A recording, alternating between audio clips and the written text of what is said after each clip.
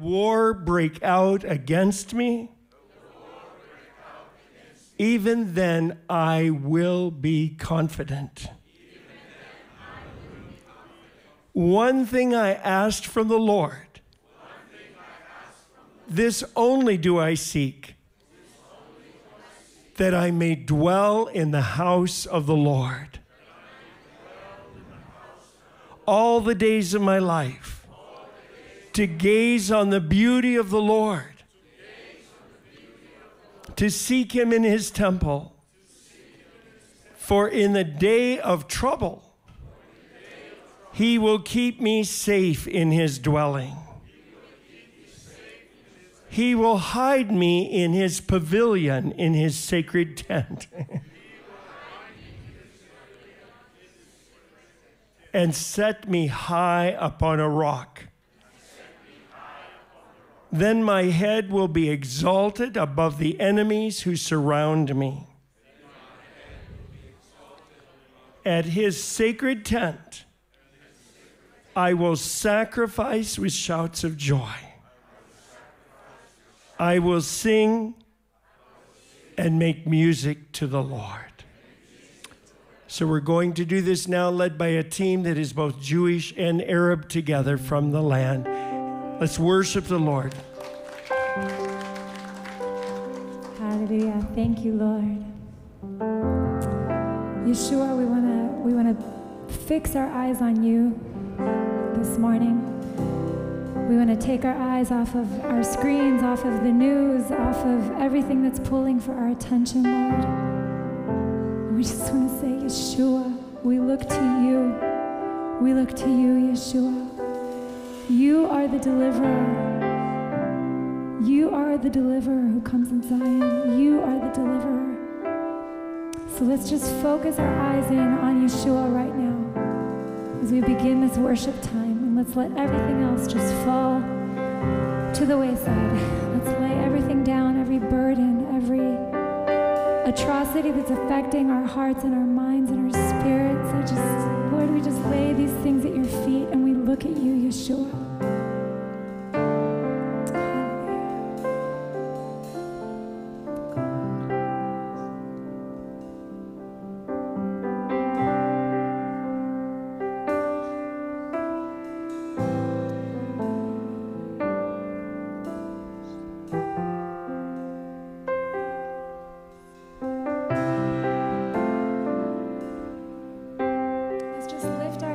Picture Yeshua right now. Lord of Lords, King of Kings. Hallelujah. The King who has the victory, the Lamb who was slain and rose again. The King who sits on the throne. Hallelujah. We gaze upon your beauty in your tent, in your tabernacle, in your pavilion. We gaze upon your beauty, Yeshua.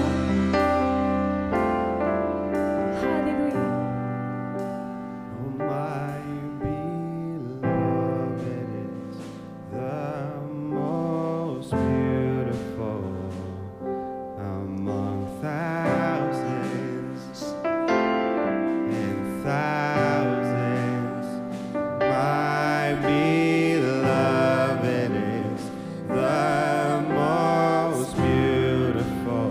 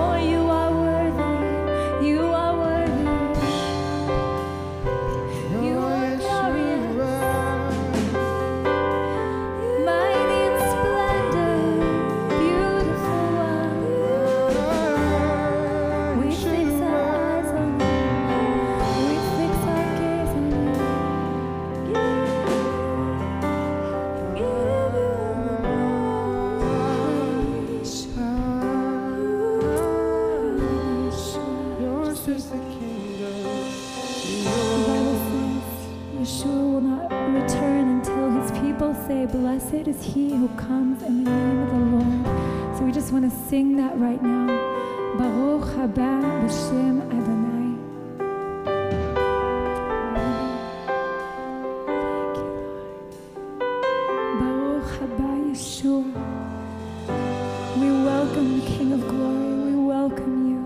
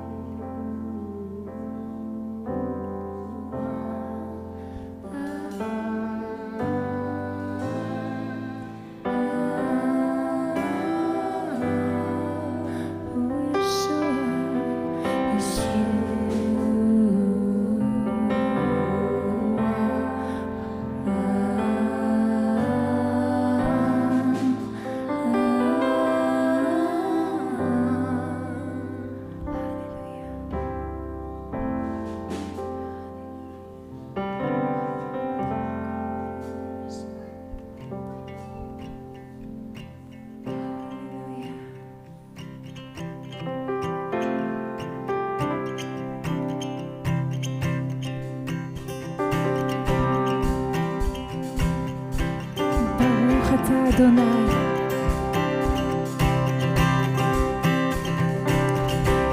Baruch atah Adonai Eloheinu melech haolam.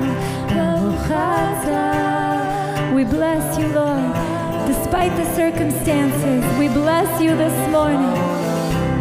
Baruch atah Adonai Eloheinu melech haolam. Baruch atah Adonai Eloheinu melech haolam. Hallelujah.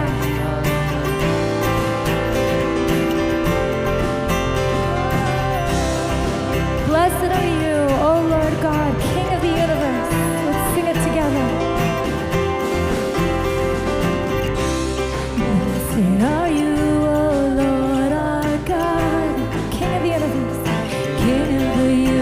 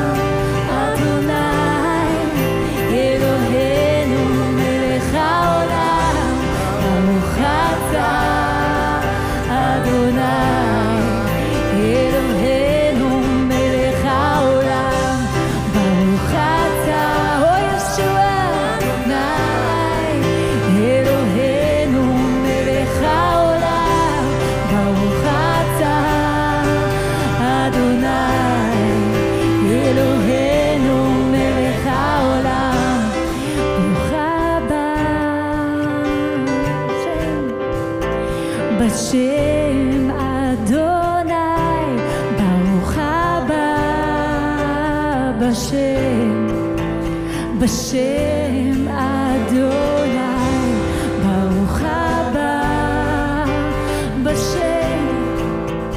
בשם אדוני ברוך הבא, בשם אדוני. Blessed are you who comes, hallelujah, in the name of the Lord. Blessed are you who comes, hallelujah, name of the Lord. He's coming. Are you who comes in the name of the Lord? Blessed are you who comes in the name of the Lord. Blessed are you, Yeshua, Yeshua. Blessed are you, Yeshua, oh Yeshua. Blessed are you, Yeshua. Hallelujah. Oh, he is coming. Oh, he is coming.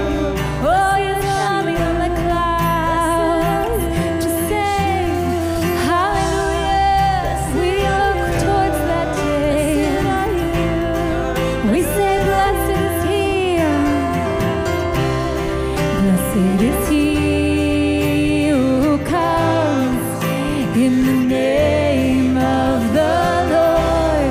Blessed is he who comes. We bless you, O God of Israel. We bless you, Yeshua.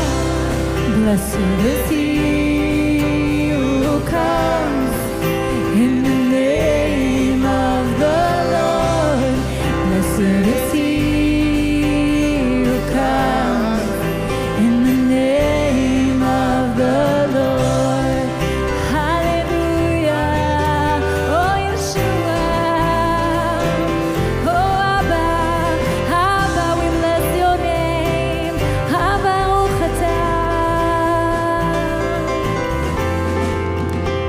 I praise and hallelujah in the presence of my enemies. Praise a hallelujah louder than the unbelief. Hallelujah. I praise a hallelujah. The weapon is a melody. I praise a hallelujah. Heaven comes to fight for me. Hey. We love you, Lord. We bless you, Lord. We join with the heavens singing, you are worthy, O God. We raise our hands. Raise a hallelujah with everything inside of me. Yes. Raise the hallelujah. I will watch the darkness flee. Hallelujah. I'll raise the hallelujah in the middle of the mystery. I'll raise the hallelujah. Let's sing it. Ready? Fear. Fear, you've lost your hold on me. I'm gonna sing in the middle of the storm, louder and louder. You're gonna hear my praises roar up from the ashes. Hope will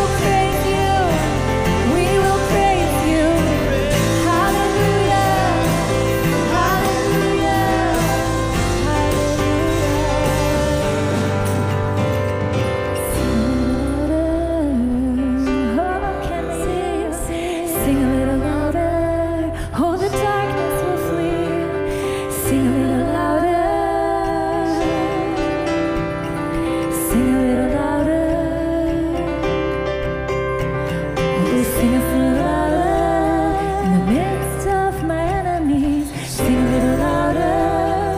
We will watch the darkness flee. Sing a little louder. Sing a little louder. Oh, let's sing. Sing a little louder. Oh, we give you all the praise, all the glory. Sing a little louder. Oh, the darkness must flee. Sing a little louder. Oh, darkness, you have no business here. Oh, sing a little louder. Oh, Yeshua, he reigns. Sing a little louder. Oh, Shalom Gadol. Sing a little louder. Oh, how great is our God. Oh, sing a little louder. Oh, there is none like him. Oh, I'm gonna sing in the middle of the storm. Louder and louder, you're gonna hear my praises roar. Up from the ashes, hope will arise. Yes, death is defeated, the King is alive. Hallelujah. I just feel like fear is just such a tool that the enemy is using right now. Everyone knows that Islam operates in a spirit of fear and intimidation. So I just want to sing that verse again that talks about fear going. We just say, anyone who is just gripped by fear, believers even who are just walking in fear right now of the situation, of what's happening, we just speak freedom over them right now. Freedom from fear. Hallelujah. Hallelujah, with everything inside of me, with everything inside of me, raise a hallelujah, I will watch the darkness flee. Let's say we raise a hallelujah, in the middle of the mystery. We raise a hallelujah. Fear, you've lost your hold. Fear, you've lost your hold on me. Hallelujah. We raise a hallelujah. With everything inside of us. We raise a hallelujah. We will watch the darkness flee. Oh, we raise a hallelujah. Oh, we raise a hallelujah. Middle of the mystery. We raise a hallelujah. Fear, you've lost your hold on me. Hallelujah. Thank you, Lord. Hallelujah. Praise you, Lord.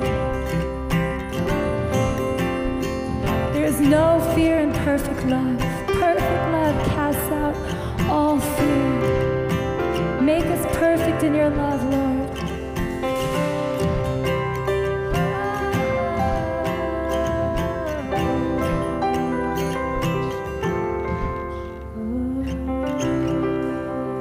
Hallelujah, Yeshua.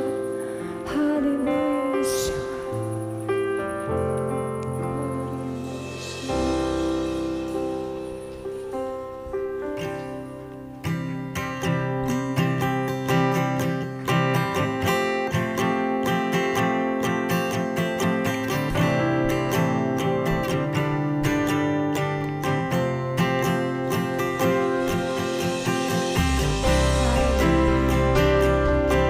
Hallelujah. Come with your light into Israel, Lord God, into Gaza. Come with your light, O Lord. Who breaks the power? Who breaks the power of sin and darkness? Whose love is greater and so much stronger? The King of glory, the King of all kings. Who shakes the whole earth with holy thunder? Who leaves us breathless with awe and wonder? The King of glory, the King above all kings. This is amazing grace.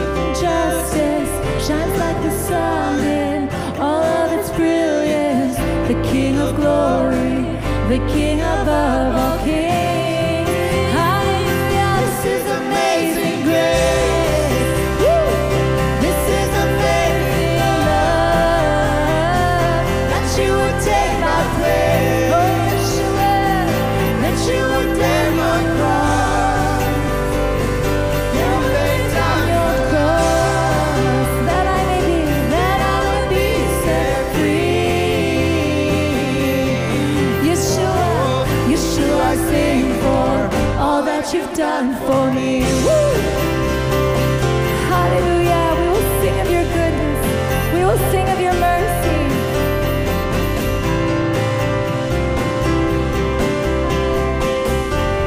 Worthy is the Lamb. Worthy is the Lamb who was slain. Worthy is the King who conquered the grave. Worthy is the Lamb who was slain. Amen. Worthy is the King who conquered the grave. Worthy is the Lamb who was slain. Worthy is the King who conquered the grave.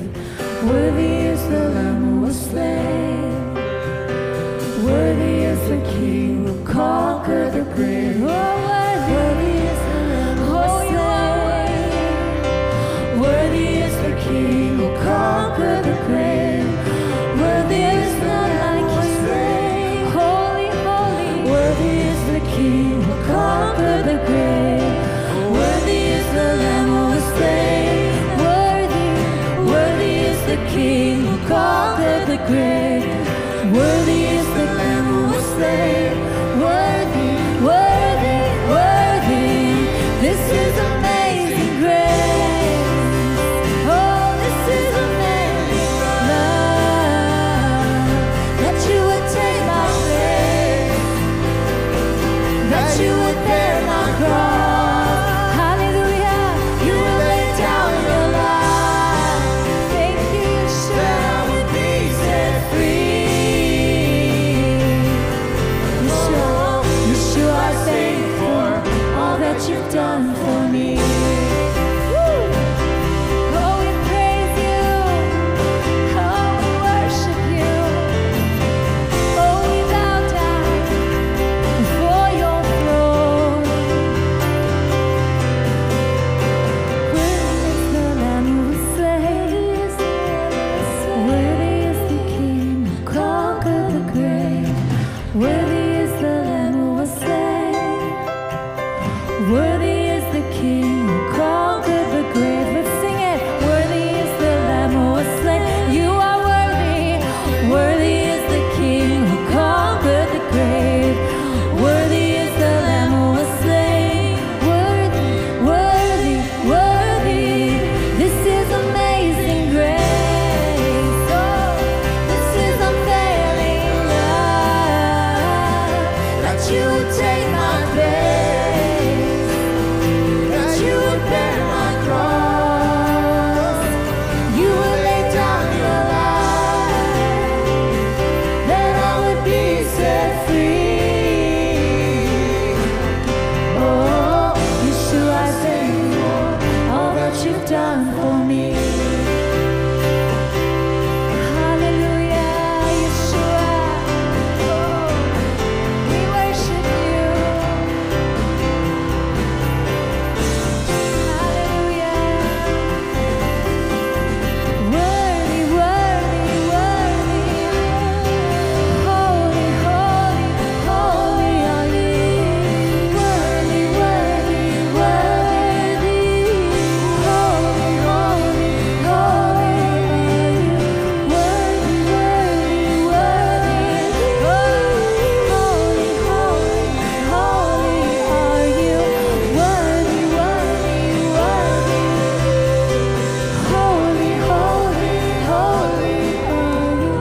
Kadosh, kadosh, kadosh, Adonai. Kadosh, kadosh, kadosh, kadosh, kadosh, Adonai. Kadosh, kadosh, kadosh, Adonai. Kadosh, kadosh, kadosh, Adonai.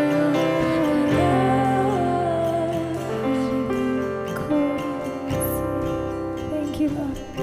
Bless you. Praise you. Hallelujah.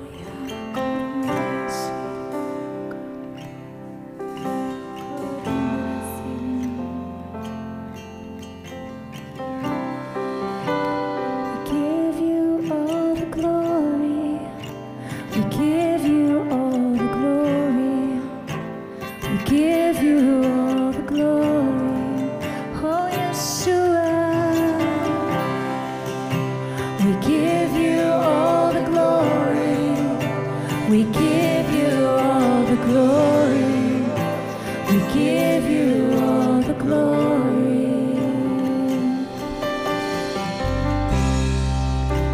מתחת לכנפיך אמצא מחסה קרוב אליך. מתחת לכנפיך אמצא נחמה קרוב אליך. כי אתה שולט בכל ואני רוצה ליפול לפניך. כי אתה שולט בכל ואני רוצה ליפול לפניך. ליפול לרגליך לתת לך כבוד אדוני. לתת לך כבוד לפניך לעמוד. לתת לך כבוד או אדוני. לתת לך כבוד לפניך לעמוד. לתת לך כבוד. Oh, we give you all the glory. We give you all the glory. We give you all the glory. For you are worthy. We give you all the glory. We give you all the glory. We give you all the glory. Oh, we give you all the glory. We give you all the glory. We give you all the glory. Oh, you are worthy. We give you all the glory. We give you all the glory. We give you all the glory.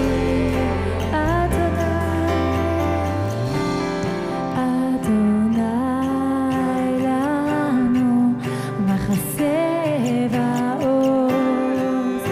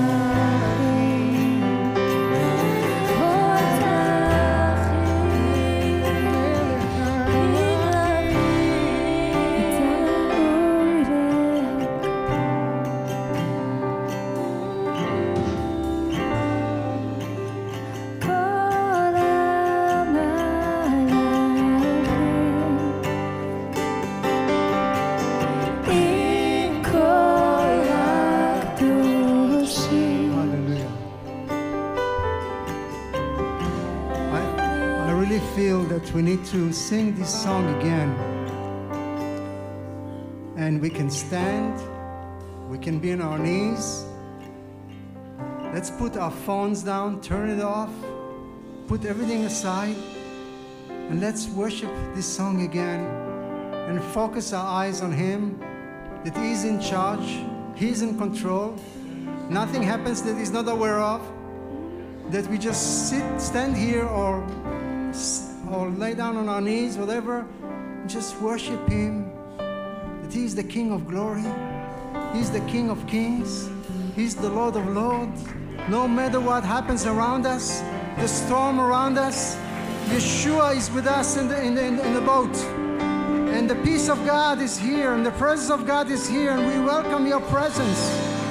And we worship you. We worship you. We honor you, Yeshua. We honor you.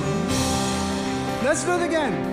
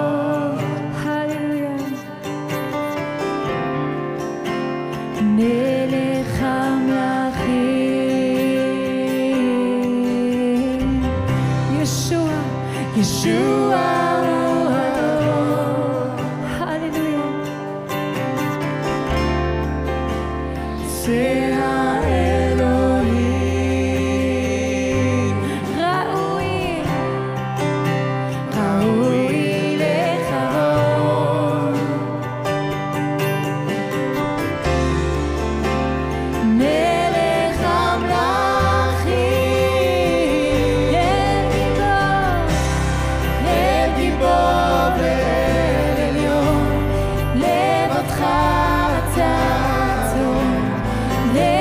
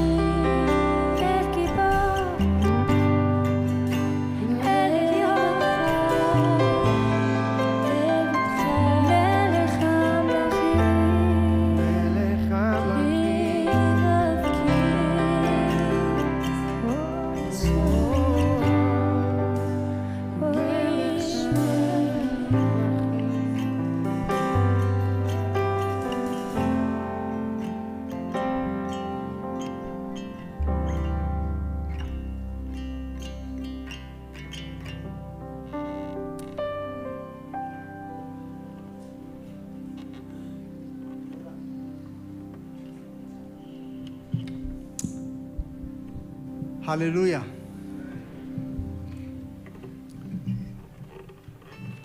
Change this here a little bit.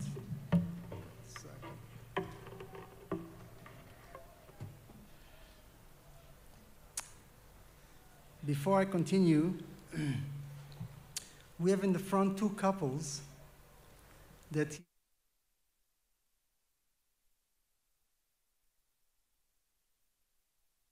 I'm going to ask you to go through them, and they are a discernment team. They will discern and let the leadership know, and if we feel it's appropriate, we'll bring it to the front. So I'm going to ask Norma and Martin, raise your hand. Norma and Martin. Okay. And Dr. Carrie and Sandy, they're here in the front. And feel free, if you have a word of prophecy or scripture, feel free to bring it to them. They'll discern it and bring it to the leadership. Amen. We have a blessing in Hebrew, we say, Baruch she'higianu lazman hazeh, which means, blessed the Lord that we have come to such a time as this. Higanu. Now you may ask, what are you talking about? Well, you must understand, with all this going on, many people, doesn't matter who, what, have said, Avi, cancel the conference. There's war. What are you doing? Are you crazy? Yes, I'm crazy for Yeshua. Yes. I am. And this morning I prayed. I said, Lord, I need a word from you because I don't know. Did I miss you? This is personal between me and God. And the Lord led me to 2 Corinthians chapter 5, verse 7. I'll just read it to you. 2 Corinthians chapter 5, verse 7. And this is what he said. The word says, for we walk by faith, not by sight. We are confident. And I said, thank you, Lord. So, we may see with our physical eyes things going on, and we say, in Hebrew we say, Eze balagan, what a mess. Oh, Lord, what a world, what a mess. But we need to keep our eyes on Yeshua and walk by faith. And I was so encouraged this morning, just the Lord gave me that verse. Because there is a war going on in our land. For those who may not know, you haven't watched the news, good for you. There is war going on in Israel right now. Why are we doing a conference? Well, let me first correct. This is not a conference that we have a normal list of speakers and everybody knows exactly what they do and program and everything. This is not a conference. This is a gathering of the one you man to pray and intercede and worship the King of Glory. I'll say it again. A gathering of the one you man to pray and intercede and worship the King of Glory, Yeshua. Welcome the King of Glory is a prophetic prayer movement. It's not an organization. It's not an institution. It's organic. It's a living movement of prayer. Now, just you say, Avi, yeah, it's easy for you to say, no, it's not. Because my dear wife, Chaya, on the 20th of September, 2 weeks ago, she went to surgery in her spine, and it got complicated. And the doctors tore the nerves, how's it called, Dora, yes. I don't know nothing about medical, but this I learned. And for 10 days, she has been laying flat on the bed. She was not allowed to move. And I just took care of her. I canceled all my meetings, all my engagements, and I said, my priority is my wife. I'm there to serve her, to feed her, to help her. She's my wife. Next year, I'm going to be 40 years married. So basically, I've been in the hospital with her 24/7 for the last 2 weeks. So first of all, I want to apologize for all who are watching. I'm really sorry if I was not available for your questions and for meetings. I want to apologize because I was not available. My priority is my wife and my family. But I'm here. Do you know why I'm here? Because a miracle happened and God healed her back. And yesterday I was able to take her to a rehabilitation center in Tel Aviv. And she's been taken care of. She's very happy. And she's slowly walking with a walker. And she is able to function. And I did it yesterday evening and drove last night to Jerusalem to be here. This is a miracle. Because I told the leadership here, there's a good chance that I will not be here. So you have to take care of things. And we have a wonderful leadership team here. I want you to know I'm not here by myself. We always meet together, we counsel, we pray together. And whenever a decision is made, it's 100% yes. We're in total unity and agreement as a leadership team. And I really want to honor all the leaders that are in this leadership team, the Israeli leadership team. So, we live in a prophetic time. Do you believe that? Yes. If you don't believe it, you came to the wrong place. We live in a very prophetic time. And I believe one of the words, this came from my doctor, the surgeon who did Chaya's operation. I asked him, what about that? What about in 3 days? What about this? You know what he told me? Avi, savlanut, patience. 1 day at a time. And I said, yes, sir. Because we were trying to make plans, and he said, no, you can't. With surgery, just 1 day at a time. And this is what I've been living for the last 2 weeks, 1 day at a time. Trusting the Lord. Because God is able, He's wonderful, He's a good God, and He will surprise us. So, when we look at time, history, there were certain dates that cause changes in history. What do I mean? Well, let me quickly give you a quick overview. 586 BC. That's almost 2,500 years ago. The first destruction of the temple by the Babylonians. It really changed the people of Israel. They realized that God will allow a temple to be destroyed? Yes. He allowed us because we were in sin and we were exiled to Babylon. Then again, on the same day, by the way, according to Jewish calendar, on the same day, on 70 AD, we had the destruction of the second temple by the Romans, again. Why? Because of our sin. God allowed this. Well, after 70 AD, the Romans destroyed the temple, destroyed the city. They took all the Israelis that were here, slaves to Rome, and they even changed the name of Israel to Palestina. Because as far as the Romans is concerned, the world is concerned, there is no more Israel. That's what they say. But God has not forgotten His people. And after 2,000 years, almost 2,000 years, since 70 AD, this beautiful day, the 14th of May, 1948, the birth of the nation of Israel. And our first Prime Minister, David Ben-Gurion, proclaimed independence, May 14, 1948, in Tel Aviv, Yafo, the beautiful city where I was born.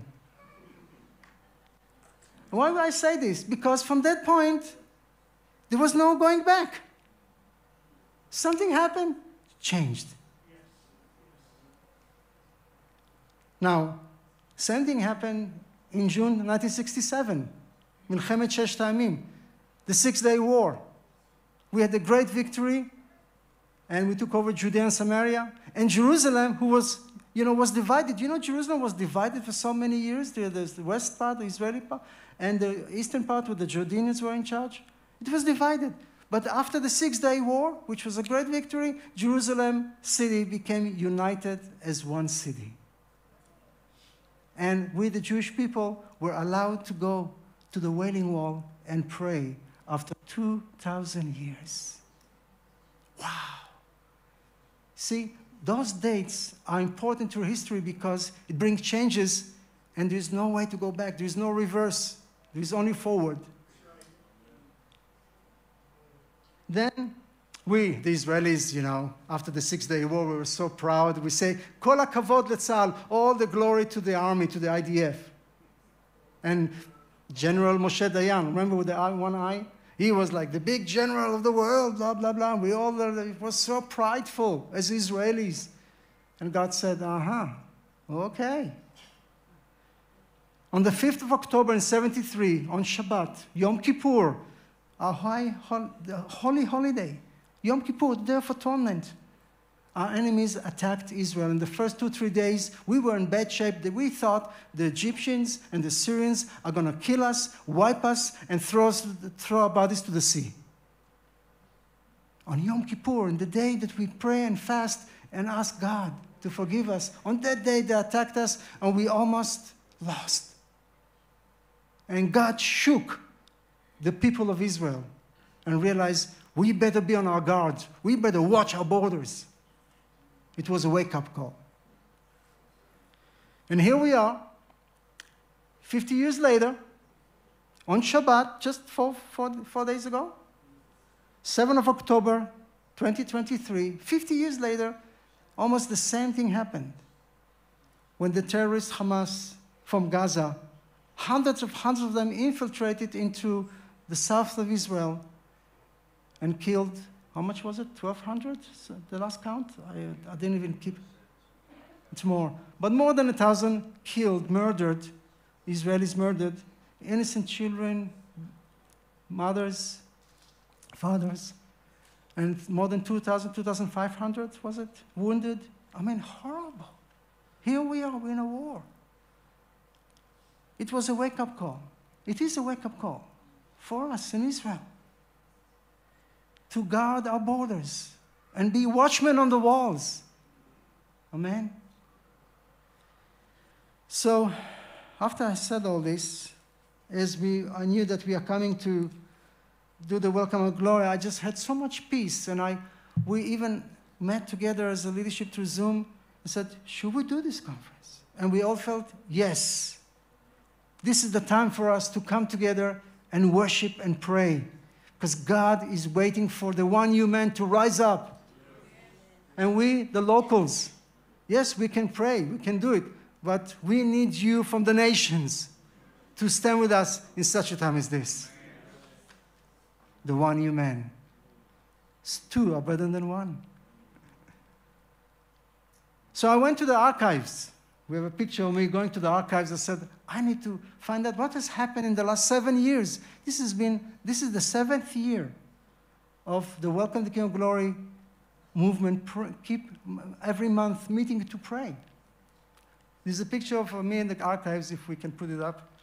It was a lot of, I have archives, a lot of files. I'm an old-fashioned guy. I like paper.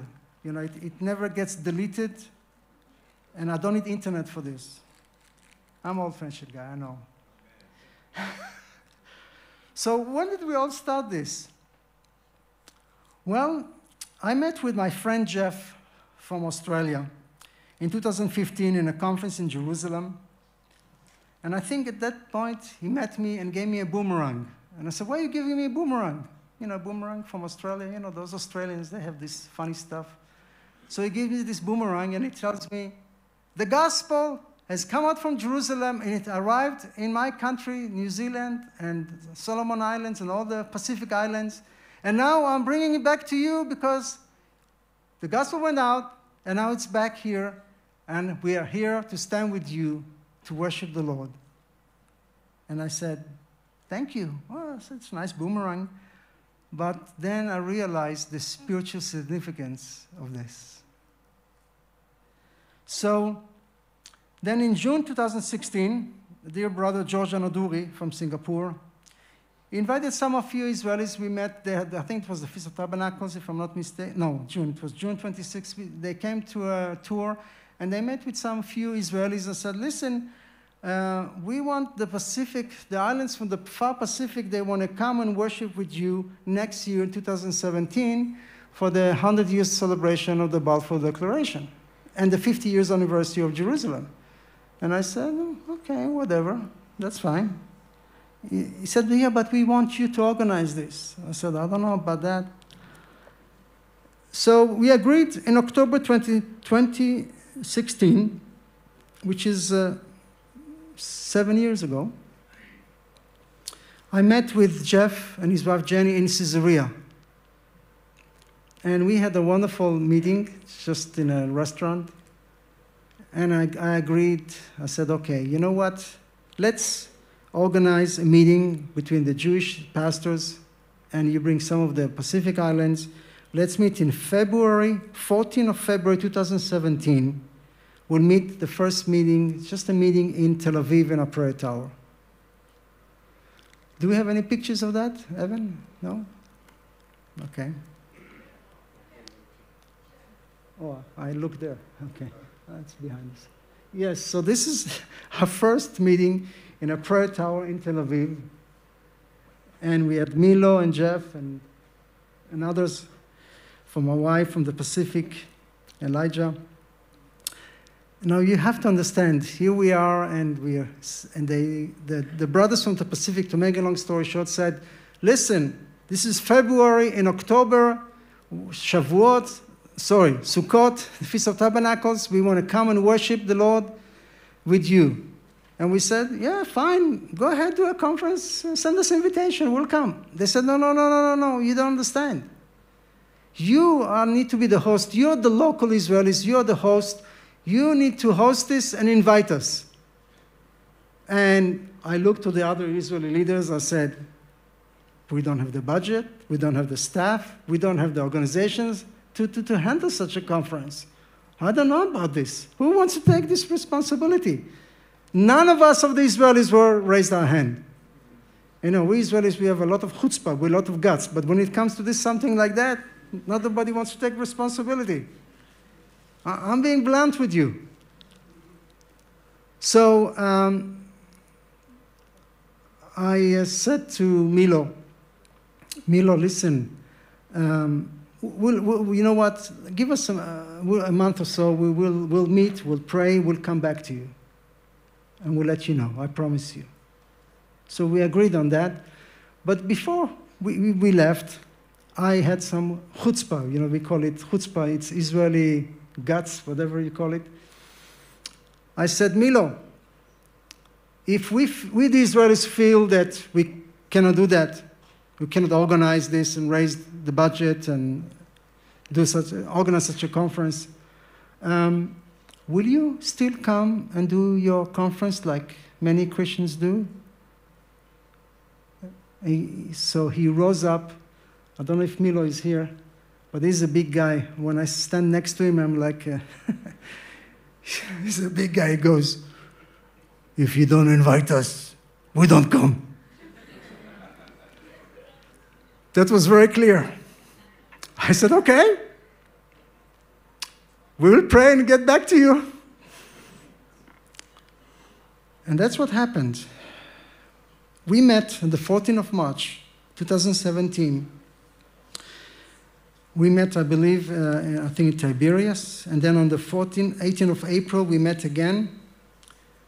And the Lord spoke to us, yes, this is of me.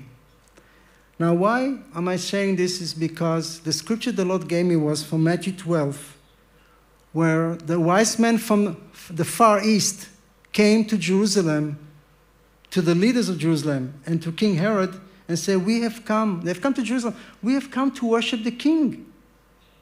And all the Jerusalemites, all the locals said, why are you coming now? It's like they missed it, the timing of God. But those people they saw a vision and they saw a star, and they heard from God that they need to come to Jerusalem to worship the baby, the king, Yeshua, in Bethlehem. And I realized maybe those are the wise people wise men from the Far East coming to wake us up. And we all felt, yes, this is of God. Remember, guys? We all felt this is of God. Let's do it. And here we're in April, and we have 5 months to organize a conference. During the Feast of Tabernacles, October, in Jerusalem, mission impossible. So we approached Shmuel Smadja from Sarel Tours. He's a big company here. And we talked to him, and in May, he went to Kibbutz Ramat Rachel, and we met and prayed, and he signed a contract. And we said, wonderful, we have a place, Kibbutz Ramat Rachel. This is after the convocation of Tom Hess, so there shouldn't be any problem. Let's meet there, and everything, we were preparing and happy. And to make a long story short, in August 2017, we get a note that the place is canceled because the religious Orthodox put pressure on the kibbutz. They said they will take the kosher stamp away, and therefore they gave the contract back to Shmuel Smadja and said, I'm sorry, you cannot meet here. And here we are a month or two before Sukkot, Feast of Tabernacles, and we have 500, 600, 700 registered, and we don't have a venue, we don't have a place to meet. Isn't that wonderful? And I'm like, God, what have I done? They're coming and we don't have a place for them. It's like we are going to have a celebration in Jerusalem, and Jerusalem is full. Everything is reserved, everything is packed. There's no room in Jerusalem. Sounds familiar? Like Joseph was married, they had to go to animals, to a how do you call it, a manger in Bethlehem. So as I was praying, I took a day of fasting right here in Latrun on the way to Jerusalem. And the Lord led me to 1 Chronicles 13, verse 10, where King David was trying to bring the Ark of the Covenant up to Jerusalem. And we know the story. They put it on a new cart with animals, and Uzzah was holding it, and the Lord struck him, he died. And the Ark of the Lord stayed at the house of Obed Edom Agiti, and he stayed for 3 months there, and God blessed him right here in Kiryat Yearim, which is modern-day Abu Ghosh. Because God chose, 1 Chronicles 15, verse 2, God chose the Levites to carry by hand the Ark of the Lord. And David realized that he did a big boo-boo. He messed up. And I said, this is what we need to do, because David went back and had the Levites carrying it, and every 7th step, remember, they worshipped. They worshipped the Lord. They were not in a hurry, driving on a high gear, 100 kilometers an hour to go up Highway 1 to Jerusalem. They took the time to worship the Lord. So I shared it with the leadership, and I called Shmuel from Sarel. He contacted the mayor of Abu Ghosh, and guess what? Just a couple of weeks before the conference, the mayor of the conference said, welcome, ahlan wa sahlan, baruch haba, we welcome you. And he signed the contract, and we had a place to meet in Abu Ghosh in a sports center. Never had a conference there. This is a sports center. But there we were, worshiping the Lord in 2017. Now, before that, we had a very important ceremony in the port of Jaffa, just a day before. Why? Because remember, Peter went down from Jerusalem, down to the port of Jaffa to raise up Tabitha from the dead, Acts chapter 10, remember? And thereafter they had the revival. Until then, only Jews came to salvation. There were no Gentiles, only Jews. But at the port of Jaffa, after this happened, God gave Peter a vision. Remember, a sheet with wild animals, and a voice said, "Kill it," 3 times, and told him, go. And then don't call anyone unclean, talking about people. And the 4th time he tells him, I have a Roman soldier knocking on your door. Now in those days, if you're Jewish, Israeli, living in the land, and a Roman soldier knocks on your door, that was not good news. This is the KGB has come to take you to Siberia. It was horrible. But God told him, doubt nothing. Go with them. And we know the rest of the story. After the vision he received in Jaffa, he went to Caesarea. And the first non-Jews who were saved and baptized were in Caesarea. Amen? So we did the ceremony in the port of Jaffa, welcoming us, the locals, welcoming the nations. Do we have the video? Can we show the video quickly? This happened in the port of Jaffa, one of the oldest ports in the world. By the way, those who may not know, Jaffa, Yafo, is part of Tel Aviv. Today we call it Tel Aviv, Jaffa. Tel Aviv, Yafo.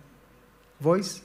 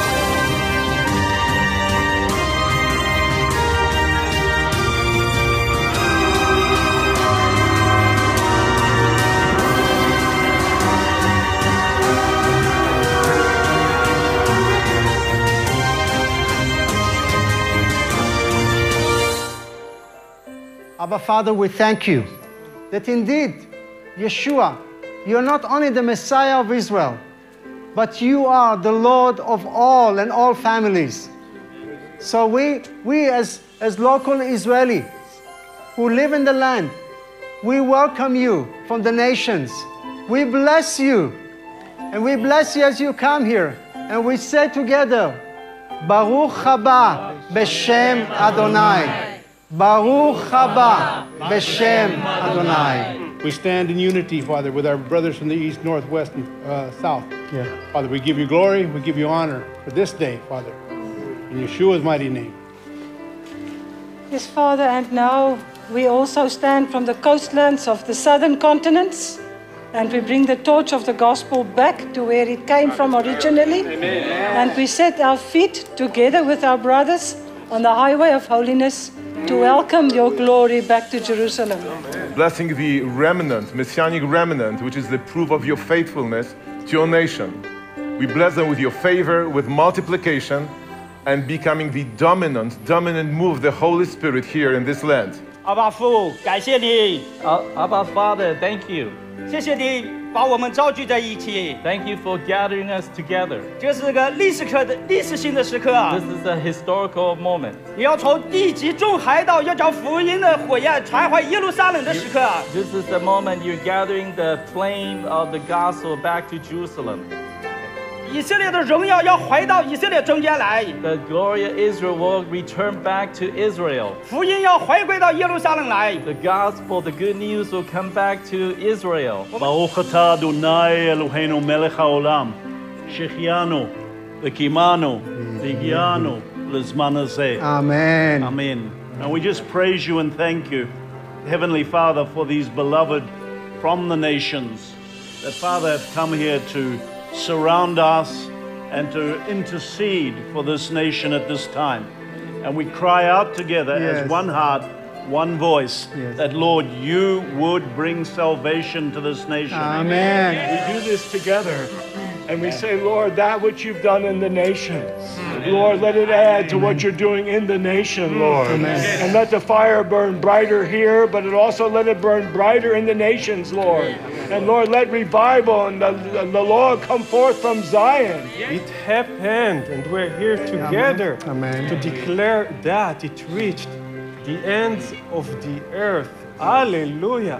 The fullness of the Gentiles are on the way into the kingdom, and salvation is on its way to Jerusalem, preparing the way to the King of glory, Yeshua, to come rule from Jerusalem upon the nation of Israel and all of the Gentiles for the glory of God our Father forever and ever. Thank you, Father. We are standing on the land of promises. And your promises are yea and amen. Let your kingdom come. Let your will be done on earth, here as it is in heaven. In Jesus' name, Yeshua HaMashiach.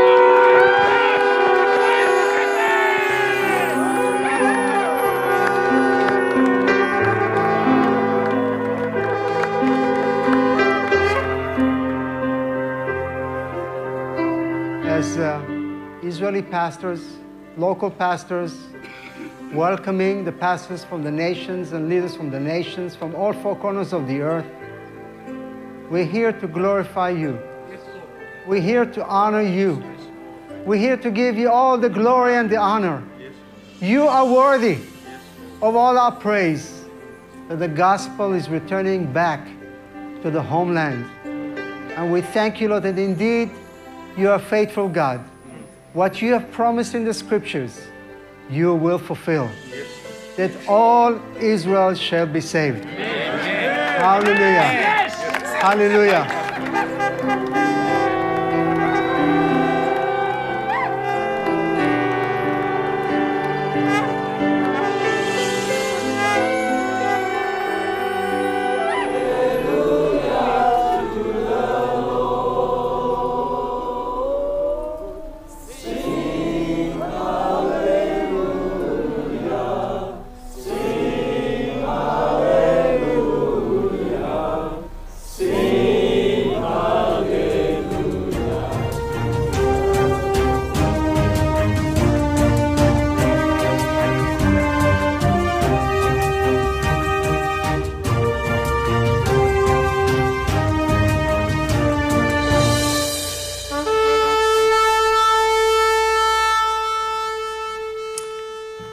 Beautiful, huh? And from there, we went up to Kiryat Yearim, to Abu Ghosh, and we had a great opening, and we had the mayor of Abu Ghosh welcoming us, welcoming all the Jews and the Arabs and the nations, and said, this is wonderful, right here in Abu Ghosh, in Kiryat Yearim. And there we celebrated 100 years of the Balfour Declaration and 50 years of the unification of Jerusalem. And also important thing is that somebody handed me an old key. I should have brought it, I forgot. An old key, and we felt that we need to do a prophetic ceremony by coming together, Jews and Arabs, and taking the key and say, open the keys, let the heavens come down. Okay, do we have the video of the conference? Evan? Yes? Let's see the video. We as the one new man, Jews and non-Jews and Jews and Arabs are doing this together. Hallelujah. In the name of Jesus, in the name of Yeshua, B'Shem Yeshua Mashiach. And let the King of Glory come back. Welcome the King of Glory.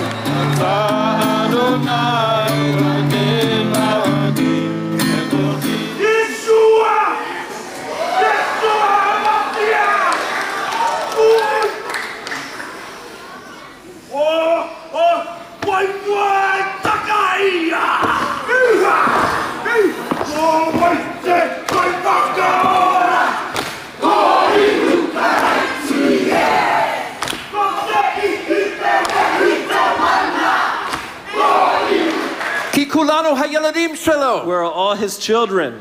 We are the family of God. From heaven. He gave us his name. We ask you to forgive us. Forgive us, Father. Have mercy on us. Let Africa rise again. That we confess our sin before you. Wholeness, healing to the children and the babies of Africa. In the name of Yeshua, and blessing from the women of Israel.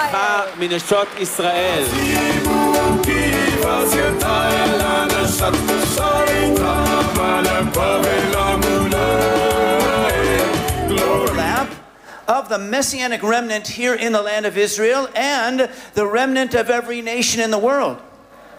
You see, for all of history, there were two ways of looking at the book of Acts. Some people said it was just history, but it ceased to be important to us. Or other people would say it's a pattern for us that we can still live out today. But something new is happening now. It's not just a pattern, it's the period of time we're living in.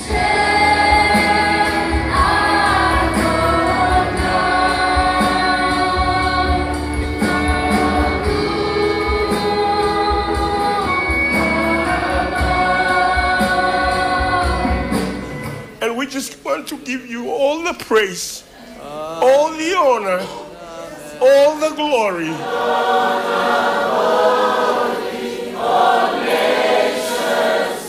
Which is the foundation for the glory to come. When we think of Moses, we remember the golden calf and the breaking of the covenant and the intercession of Moses, a unique intercession in so many ways. But at the bottom line of his intercession, of course, was that God would go up with the children of Israel, that his presence would go with the nation.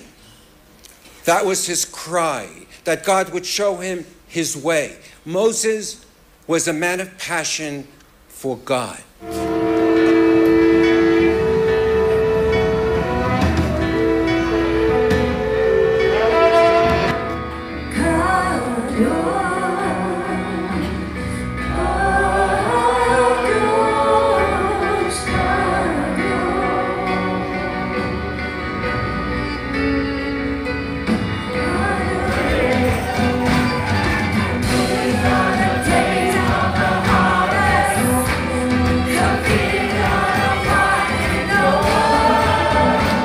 יברכך אדוני וישמרך, יאר אדוני פניו אליך ויחונך, יישא אדוני פניו אליך וישם לך שלום. השלום של שר שלום, ישוע המשיח אדוננו.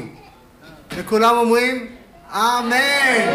May the peace of God and the Prince of Peace Yeshua be with you and your families.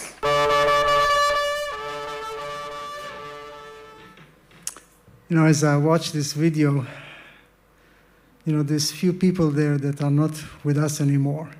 They're with the Lord now. Yeah. But it was, by the way, we finished the conference. We were 2 days or 3 days in Abu Ghosh, and the last meeting we had was right here, on Friday, right here in the pavilion. And that's how we concluded the conference, the gathering. So we decided to continue as an Israeli to meet every month and pray. We say it's wonderful that we have Christians from all over the world praying for us and praying for the peace of Jerusalem. We need that. But this is our backyard. We, the Israelis, we need to stand as watchmen and pray once a month and pray for our nation, pray for the salvation all over Israel. And we start faithfully every month, meeting in different places. We met, for example, in Alon Moreh, which is we did a prophetic act renewing the covenant with God.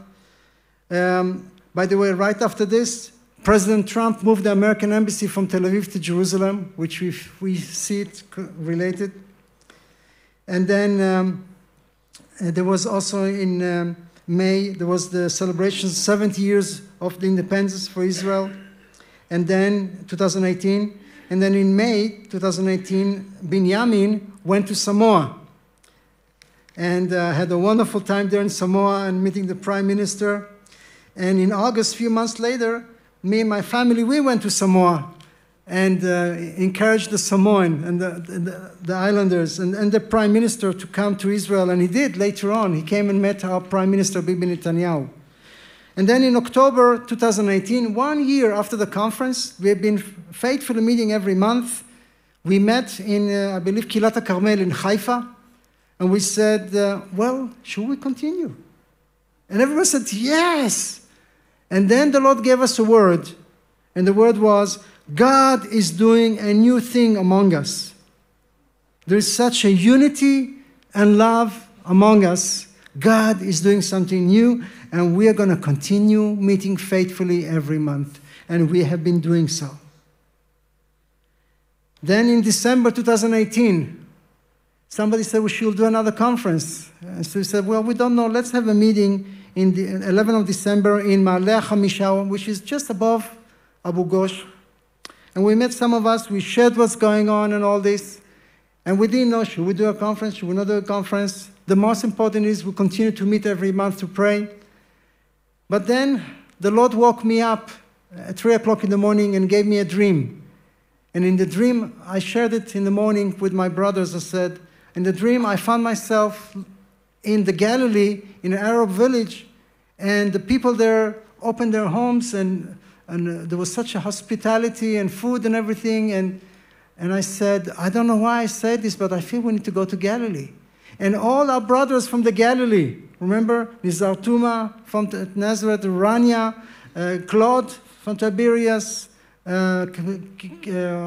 Karen Davis from Carmel congregation, all the Galileans, all the north people said, yes, it's time for you to come up to Galilee.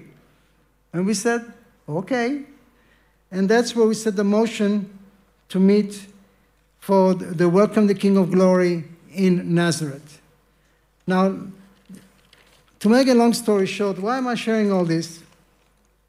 Is because something important I want to share with this is that it's wonderful when we have people coming from the nations and praying for us. And we need that. We need you to stand with us and pray. But you cannot repent for the sin of our forefathers. We need to take our responsibility and repent for the sin of our forefathers rejecting our Messiah, Yeshua. And this is what we did in Nazareth. In Nazareth, we went to the mountain where remember after Yeshua opened the scroll and read from this, he said, the Spirit of the Lord is upon me. He was anointing me and so forth. Then he rolled the scroll, and then they were angry and they want to kick him out. Why? Because he said, it's time to go to the nations. They didn't want that. And they want to throw him from the cliff. And we felt we need to go there as Israelis, as locals, and repent there. And we went to that mountain, and we said, we'll be there for 10 minutes, we should do a prayer, and we'll see what happens. Well, we did, and guess what? The Spirit of God fell on that place, and we were on our floors for 2 hours. On our floors, crying out to the Lord, Lord, forgive us for rejecting. And then we had the nations and the Arab brothers standing and saying, we repent of replacement theology. And after those few hours of repentance, we went back to the hall at the Nazareth, next to that mountain, Har HaKfitza. איך אומרים באנגלית הר הקפיצה? הר הקפיצה. Mount Precipice. Thank you. Merci beaucoup. So, after we did this, we went to the hotel and we served communion, the Lord's Supper. And there we start proclaiming, blowing the shofars, saying, here we are, one body, there is one head, his name is Yeshua, we are one body, the one human, welcoming the King of Glory. We start singing, Baruch haba b'shem Adonai, blessed are you who come in the name of the Lord. And the Spirit of God just fell in that place. And we were just all worshiping the Lord in total unity and love. And the presence of God was so precious. This was in Nazareth, 2019. And one thing we also did, we read the whole chapter of Isaiah 60. Because remember, Yeshua read just the few verses in the beginning and stopped. And we read the whole chapter talking about the vengeance of the Lord. And we had no clue what it means. And right after this, what happened? Corona hit the world. Do we have the video ready for the Welcome to King of Glory 2019? Let's show that.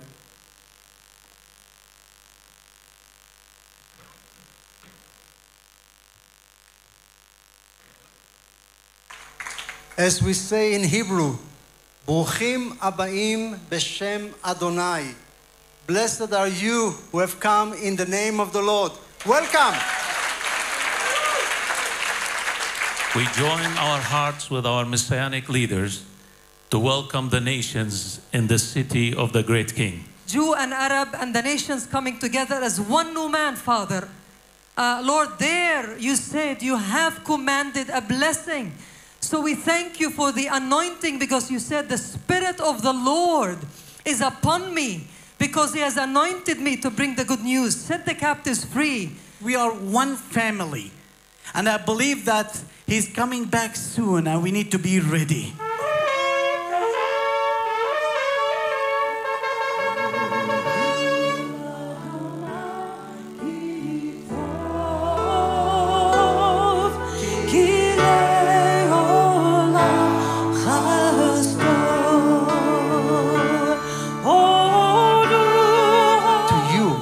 The glory and the honor forever and ever.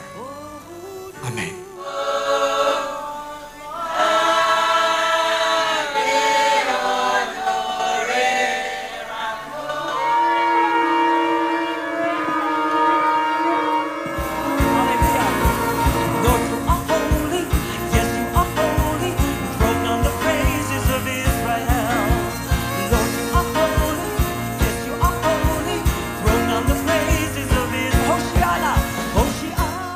The other one and said, the ends of the earth has arrived. Heaven and earth shall declare your glory. Every knee shall bow at your throne in worship.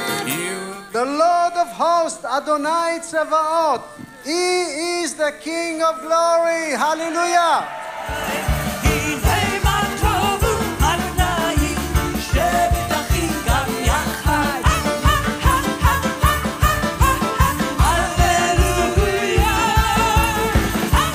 Lord, you are doing something in our midst. This is not just a conference. If it's born of God, it's going to grow and it's going to develop and it's going to bring forth glorious fruit.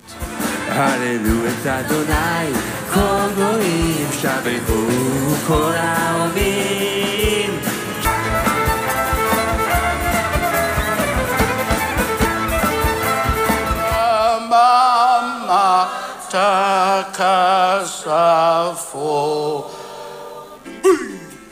Where death is not a costly thing.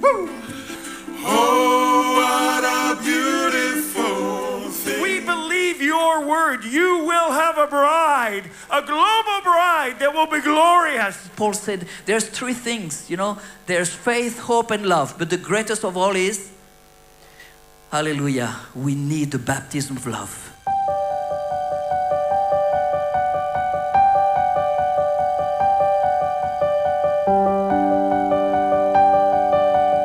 From American Samoa, last country to see the sun, where the day ends, and for the rest of Polynesia and the Pacific. Hallelujah. From the house of Asaf, Netanya, Israel. Hallelujah. On behalf of my nation, I repent for rejecting Israel, for rejecting the Jewish people, for rejecting your identity as a Jew, Jesus, Yeshua. A new day in Messiah. In Yeshua's name we pray. Hallelujah.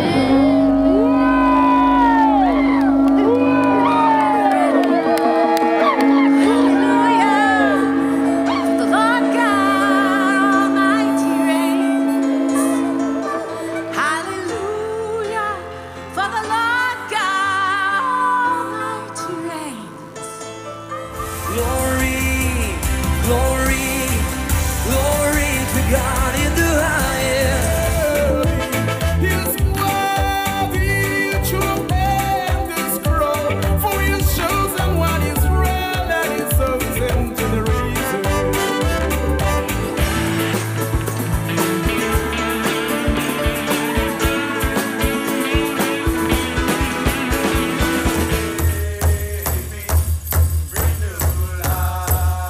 the Lord said like this, don't be afraid to go into the deeper water. Don't be afraid of my presence, because the Holy Spirit is flowing from the heart of Yeshua. Welcome, King of Glory. How we thank you for all that you have done.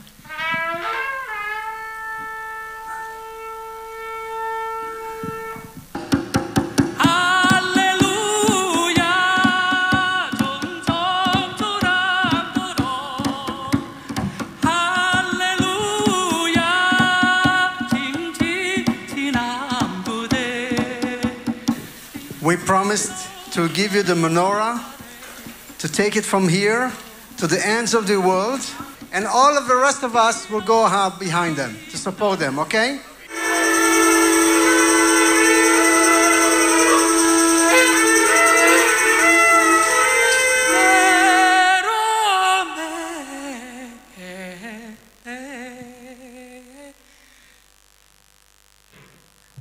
Wow. 7 years. Let's give God the glory. Amen.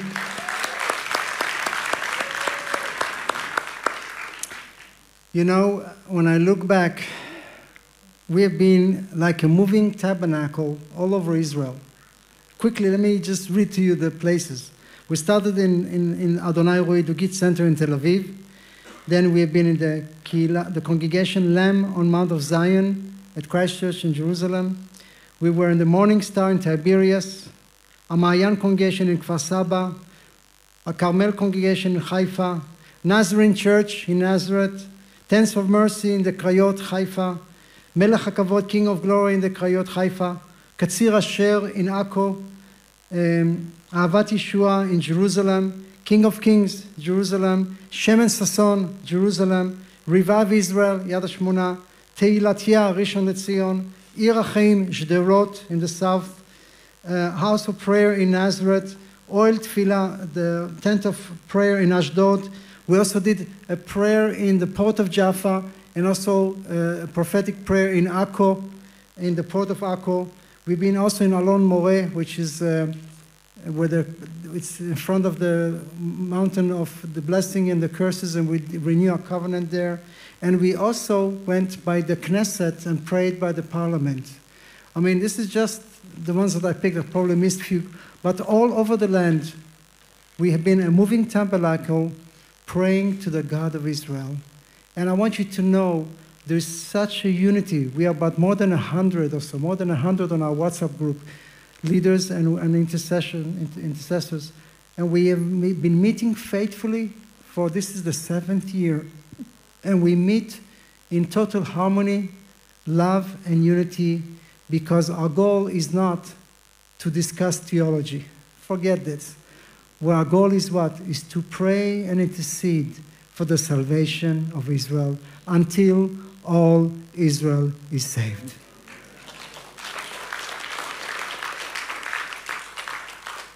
So how do I finish this beautiful story? Well, my wife and I, a month ago, we went to Solomon Islands. I went with my whole family there. And the people in the Solomon Islands believe that this is the last people group that received the gospel. So the gospel has went out from Jerusalem, Judea, Samaria, the port of Jaffa, the port of Caesarea, to the nations, and has arrived all the way to the other side of Israel, in the Solomon Islands. And we went there to honor our brothers there in the Pacific. And one of the things that they did, which was so special, is that they did a ceremony and made a statement that they divorced themselves from worship of paganism and worship of the idols, their ancestors. And many of you are here. And one of the things that's been in their heart is to bring this statement back to Jerusalem. Meanwhile, we, the locals, have been working on a statement with the Israelis to make a statement of renewing our covenant with God. And that's the reason we have this. I'm not interested in having another conference. Trust me, it's a lot of work. I don't need this headache. But when God is in it, He goes before us. Even last night, we were concerned, what are we going to, listen to this, what are we going to do? We have, 300, 250 people. We are allowed only 50 people in one hall. We have only 2 or 3. What are we going to do? Well, we'll have to spread them all over Jerusalem in groups of 50 because there's nothing we can do. We have to abide the laws of the country. Well, I'm very happy to announce to you guys that we have different 7 rooms that we have groups, and all in this area. And you don't have to run far away. And we're all very close by. And it's a live stream. And it's happening. Here we are together in spite of the restrictions. And we're here to worship the King of Kings and the Lord of Lords. And we are going to make this renewing of the covenant today. And we're going to have some nations today. And we're going to have some nations tomorrow. Because I believe this pleases God. Let me share this. The groom is waiting for his bride. Somebody told me, and I said, this is so true. The world is raging and preparing for war. But the heavens and the King of the universe is preparing a wedding for the Lamb. And we are joining the groom, King Jesus, Yeshua. And we are preparing ourselves because God wants to have a bride without spot and wrinkle.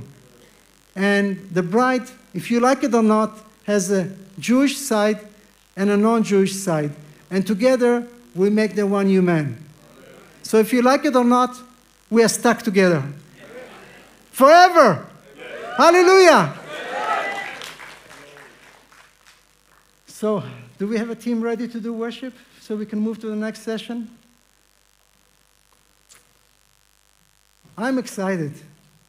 I don't know about you, I'm excited. You know that all the things that we're worried about the administration, and I'm sorry for the beginning, all this, but everything is in place, everything is at peace, and we're moving forward as the Holy Spirit is leading us.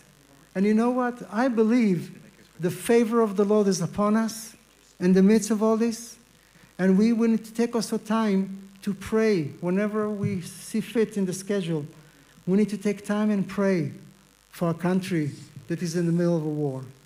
Okay? I think I'm done. Thank you, Avi.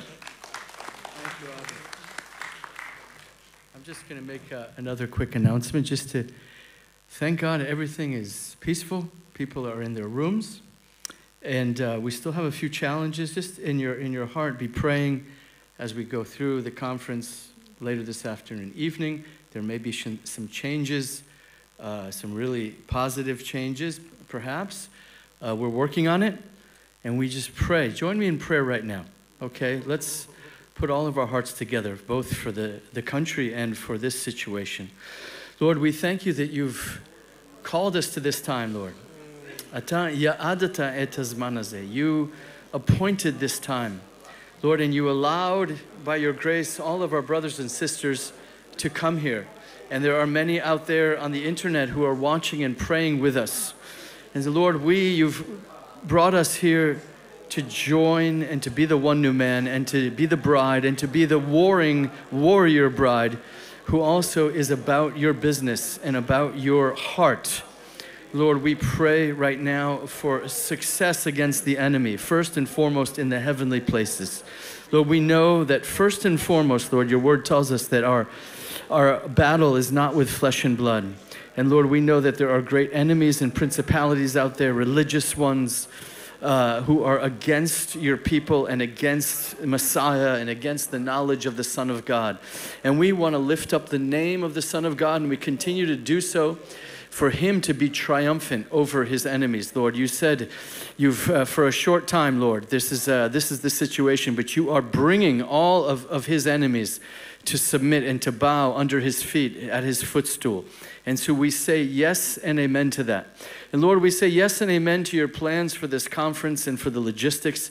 Lord, thank you that we're together right now electronically. But we pray, Lord, that we might even be able to be together, Lord, in this room, all of us. Lord, may that be possible. Lord, thank you for everything that you're doing. Thank you for the authorities here and the government and the Ministry of Defense and this building who have been very gracious and understanding and are helping us and want to help us do the right thing for everyone's safety. Thank you, Lord. B'Shem Yeshua. Amen.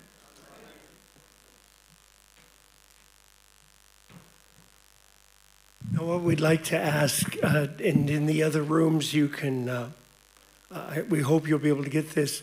We're going to ask all of our Solomon Island friends to come and quickly come to the front. Can we all stand up? Everyone in the room, let's stand together. We're going to have a song of worship before Benjamin comes to share the word with us. And our Solomon Island friends, could you come down here to the front real quickly? We're going to ask you to sing a song together to lead us in a worship song from you. I believe, is there Stephen here that Milo had talked to? Yeah, just come quickly. Or on the stage, come up on this stage. Just quickly come up on this stage. We want to see your beautiful faces here. Those in the other rooms need to be able to see you, and those in Israel who will look at this afterwards want to be able to see you. Just quickly come on up here. And we want to thank the Lord that you have come from the end of the earth. And the scripture says in Isaiah chapter 62, verse 11, the Lord has made a proclamation to the ends of the earth, to the end of the earth. So the Lord himself proclaimed to these people at the end of the earth, say to the daughter of Zion, see your Savior comes. And right now in this time of war, in this time where Israel is in war, besieged, God has sent you from the ends of the earth, and you've persevered and gone through so much to get here in this time of war. And it says that you from the end of the earth, then you say to the daughter Zion, to Jerusalem, see your Savior comes. Hallelujah. See his reward is with him, and his recompense accompanies him. So we thank you for coming and proclaiming to us that the Lord is with us here in Israel, that the Lord is with Jerusalem, and that the Lord will bring his retribution, his recompense upon his enemies. And the Lord will bring a reward to Zion, which is ultimately him, the knowledge of him, and you're proclaiming it from the ends of the earth. So we thank you and we bless you. And just maybe two songs of just worship, just lead us in worship and proclaim. From the ends of the earth, we sing glory. Those who dwell in the west revere his majesty. We the islands of the sea, we sing glory, glory to the righteous one. From the ends of the earth, we sing glory. Those who dwell in the west declare his majesty. We the islands of the sea, we sing glory, glory to the righteous one. From the ends of the earth, we sing glory, should dwell in the west, declare His majesty. Who in the islands of the sea, we sing glory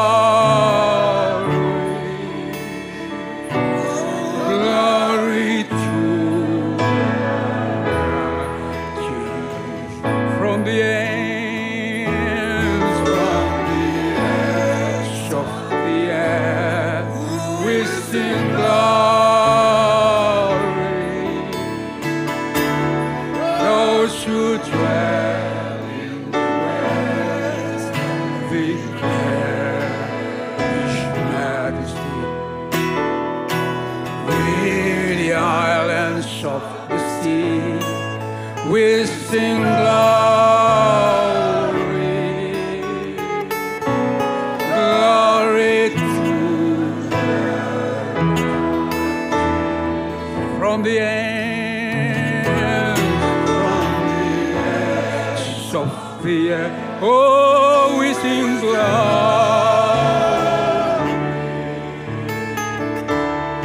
Those who dwell in the west declare His majesty. With the islands of the sea, we sing glory, glory to the righteous. Glory.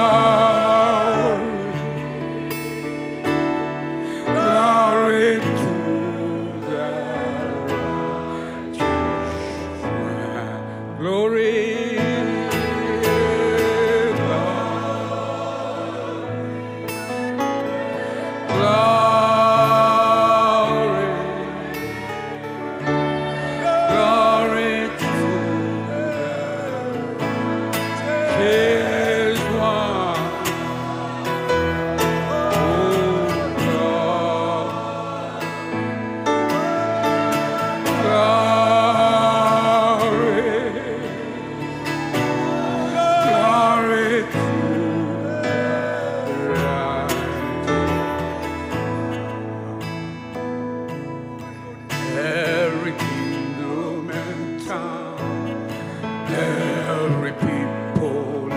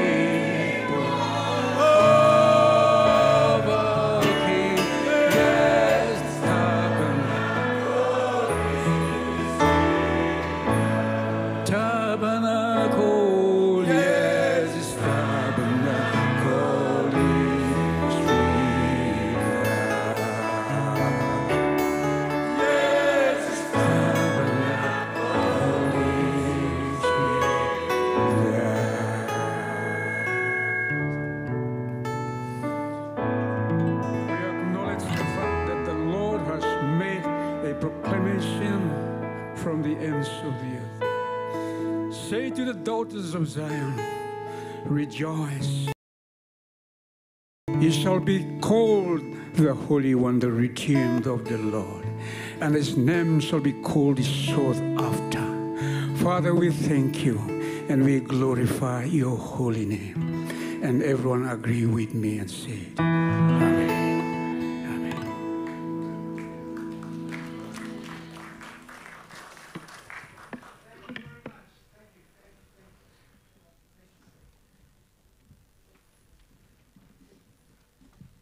Hallelujah. Thank you so much. All the way from the Solomon Islands. Hallelujah. Hallelujah. Hallelujah. Well, a question was raised up. Why are we meeting in Jerusalem? Why not in New York or Hawaii? I'll go for Hawaii. But there is a reason we meet in Jerusalem and worship the Lord, the King of this city, the King of Jerusalem, King of Kings and Lord of Lords, Yeshua HaMashiach. So we'd like to ask our dear brother, Binyamin Berger, to come and share with us the word.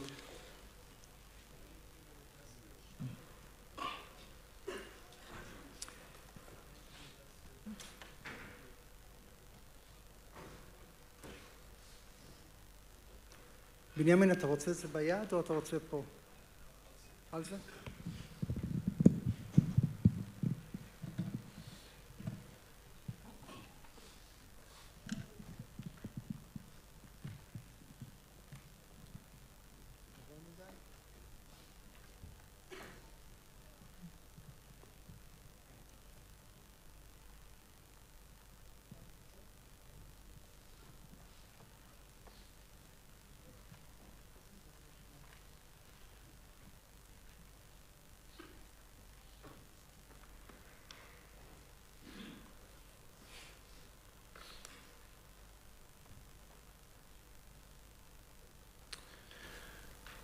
There's a journey that began about 2,000 years ago.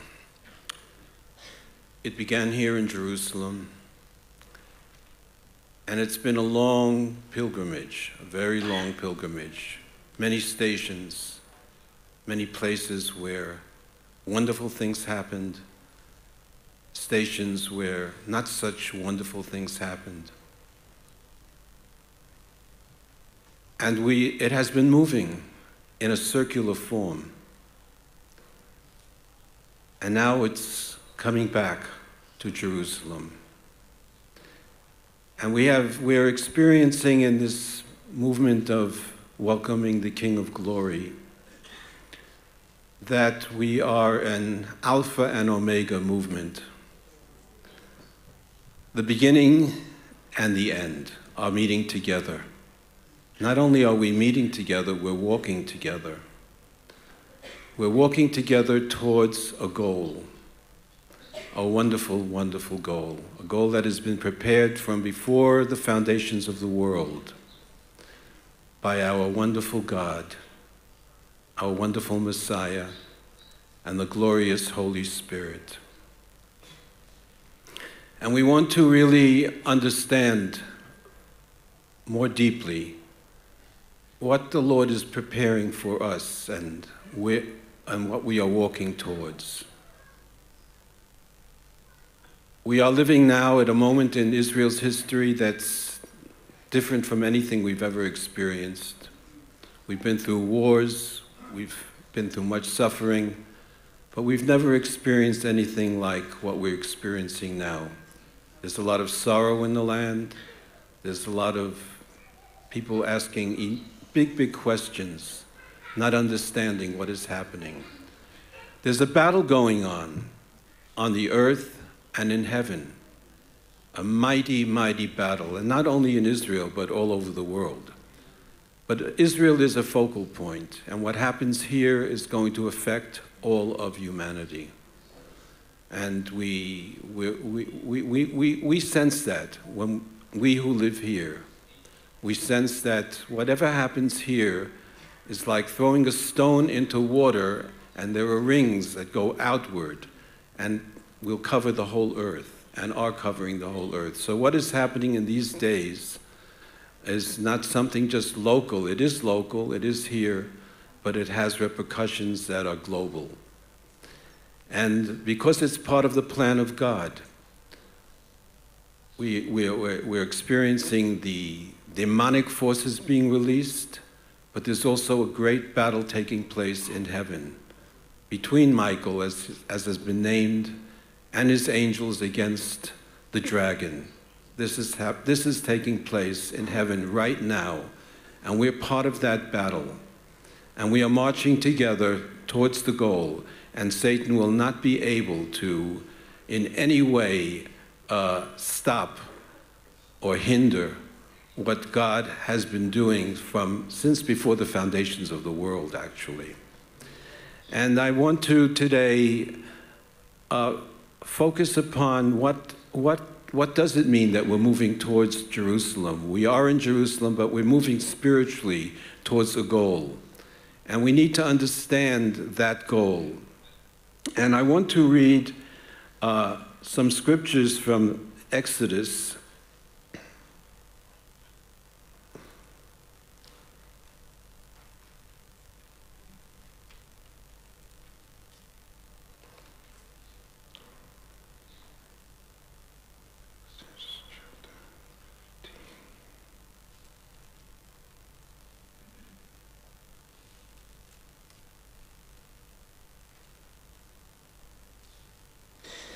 This is from the Song of Moses. And we remember that Israel was in slavery in Egypt for 400 years. That's a long time. But God promised deliverance, and it came, and especially through his servant Moses. And we remember the story of Israel leaving Egypt finally, and coming towards the Red Sea, and suddenly realizing we can't go any further. And the people began to complain, and the people began to think, well, maybe it would have been better to die in Egypt than to get to this place where the Egyptians are coming after us, and we can't go forward. And the Lord speaks to Moses and tells him to take his rod, lift it up over the sea, and proclaim the salvation of God. And he does that, and the sea opens up. Not only does it open up, but the Lord makes a path through the sea, because it probably would have been very rocky and bumpy under the sea. But the Lord makes a path, and the Israelites, the whole nation, the old, the young, the animals, all that they had, they passed through the sea. And there are two walls of water on both sides. A great miracle takes place, because we have to do with a God who is supernatural. He created the natural, but he's above the natural. He is supernatural. And he demonstrated it with the Exodus from Egypt. And Israel passes over, and then the enemy comes pursuing them, thinking that they're going to also cross over, but it doesn't work for them. The sea closes up and they are drowned. And so Israel sings this wonderful song. We call it the Song of Moses, and sings about the glorious things that God has done. Giving glory to God. He is the faithful God. He is the delivering God. He is the God who keeps his word. He is the God who is our God, and we are his people. So they're singing this song. And I want to read the last verses of the Song of Moses, because I think they are very, very important for us as we are here in Jerusalem today, to understand more deeply what is in the heart of God that was expressed through the people of Israel as they crossed over to the other side. And it's from the last verses, from verse 16 to verse 18, the middle of verse 16, where it says, "Till your people pass over, O Lord, till the people pass over whom you have purchased." So this is the cry, till your people, the entire people of God, the true people of God, pass over. And the Hebrew word for passing over is la'avo. And it's the same root for the word Hebrew, avar, ivri. So we are the Hebrews. The Hebrews are the people who have crossed over to the other side. The people who are the Hebrews are the people who have left behind that which does not belong to God and have crossed over to the other side, following the Lord to the goal that He has prepared for us. So we are Hebrews, and that's what they're saying, that till your people pass over. We know that this was always the goal. We see this when the Israelites crossed over the Jordan 40 years later, that they took 12 stones out of the Jordan and built a monument which proclaimed the fact that Israel, the entire nation, had crossed over to the other side. There were 12 stones because there were 12 tribes of Israel. So this is always something that is deeply in the heart of God. For His people to cross over. Abraham crossed over. Abraham left behind everything that was idolatrous, everything that belonged to a world that did not know the living God. And he hears the call of God, and he follows God, and he crosses over into the land that God has prepared for him and his descendants. So this is something like that is happening with the entire nation of Israel. And then it says, whom you have purchased. God has purchased us. We are His possession. He has paid the price with His precious blood. We are the possession of God, and we need to understand that and constantly believe that and proclaim that to the enemy who says, you belong to me. No, we don't belong to you. The price has been paid. We are God's possession. You will bring them in and plant them in the mountain of your inheritance. So they're singing, Lord, you will bring your people in to the mountain of your inheritance. So they're already looking forward to what is going to happen. They're going to go to the special mountain that God has chosen. It is the mountain of His inheritance. The place, O Lord, which you have made for your own dwelling. On that mountain, Lord, you have prepared a place for your own dwelling, the house of God, on the mountain of your inheritance. The sanctuary, O Lord, which your hands have established.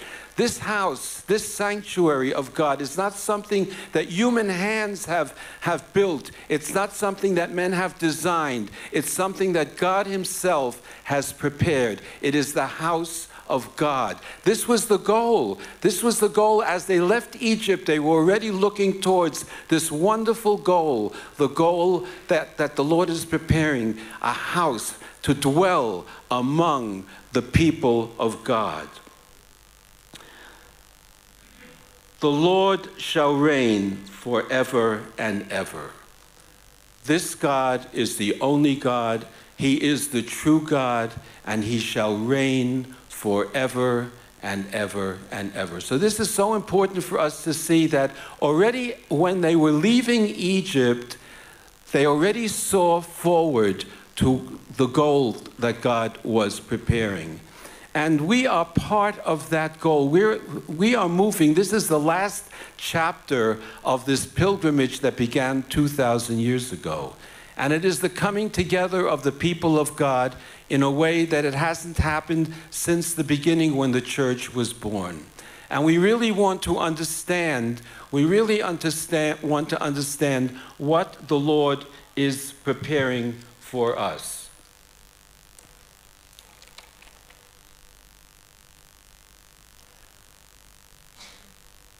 We have come back to Jerusalem, and of course the battle will rage mightily as we approach the time that the Lord is going to come again. The battle is, because if there's one thing the enemy does not want, It is that God reaches his goal. And this is so important for us to know, that we serve a God who always finishes what he began. And if we look back towards the creation of the world, we see that the Lord created the world in 6 days, literally 6 days, not 6 million years, but 6 days, days that we know. Why? Because he's almighty, and he spoke the word and it was. And that is why he created the world in 6 days. And when it was all finished, after every day he said it was good, but when it was all finished on the 6th day, he said it was very good. And when God says it's very good, it means it's very good. There's nothing lacking. It is perfect. It is the perfect work of the Lord. And then the Lord rested. Then the Lord rested. That is the Shabbat. The Shabbat is a testimony to the fact that God created the world in 6 days. It was a perfect creation, and he could rest. He could look at his creation and say, I have nothing to add. It's just what it should be. Everything is there. Nothing is missing. And this is so important for us to understand about what God is doing with his people today. With Israel, as much as we're going through suffering now, and we will probably go through much more suffering, but suffering is not the end of the story. He allows for suffering because we have sinned, because we have turned away from him, because we have worshipped other gods. And so in order to bring us back to himself, he will allow some of these terrible things to happen until we begin to turn our heads and lift our eyes to heaven and know that our help cometh from the Lord who made heaven and earth, and from no other place.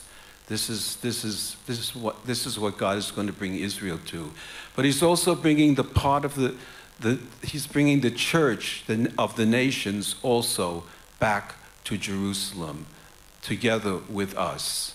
And we are walking together as the one people of God, and this will continue. But we really need to understand, and I want to read from a psalm which I believe really expresses the heart of King David, but it also expresses the heart of God.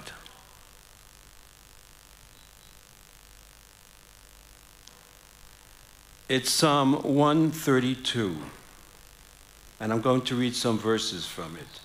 Lord, remember David and all his afflictions, how he swore to the Lord and vowed to the mighty God of Jacob, surely I will not go into the chamber of my house or go up to the comfort of my bed. I will not give sleep to my eyes or slumber to my eyelids until I find a place for the Lord, a dwelling place for the mighty God of Jacob. Behold, we heard of it in Ephratah. We found it in the fields of the woods. Let us go into his tabernacle. Let us worship at his footstool. Arise, O Lord, to your resting place, you and the ark of your strength. Let your priests be clothed with righteousness, and your saints shout for joy. For your servant David's sake, do not turn away your face from your anointed. The Lord has sworn a truth to David. He will not turn from it. I will set you upon the throne, the fruit of your body. If your sons will keep my covenant and my testimony, which I shall teach them, their sons also shall sit upon your throne forevermore. For the Lord has chosen Zion. He has desired it for his habitation. This is my resting place forever. Here will I dwell, for I have desired it. We want to really understand what this psalm is saying. We heard something today about the Ark of the Covenant. David had a great burden, and it was to bring the Ark of the Covenant up to Zion, up to Jerusalem. Why was this so terribly important to David? The Ark of the Covenant had been with the Israelites in the desert, where it was made according to the divine pattern. There had been many stations in the desert, in the wilderness, and then it rested in Shiloh in the time of Joshua. And David wanted to bring the ark up to Jerusalem. What did David understand? Well, we know that within the Ark of the Covenant were the 10 Commandments.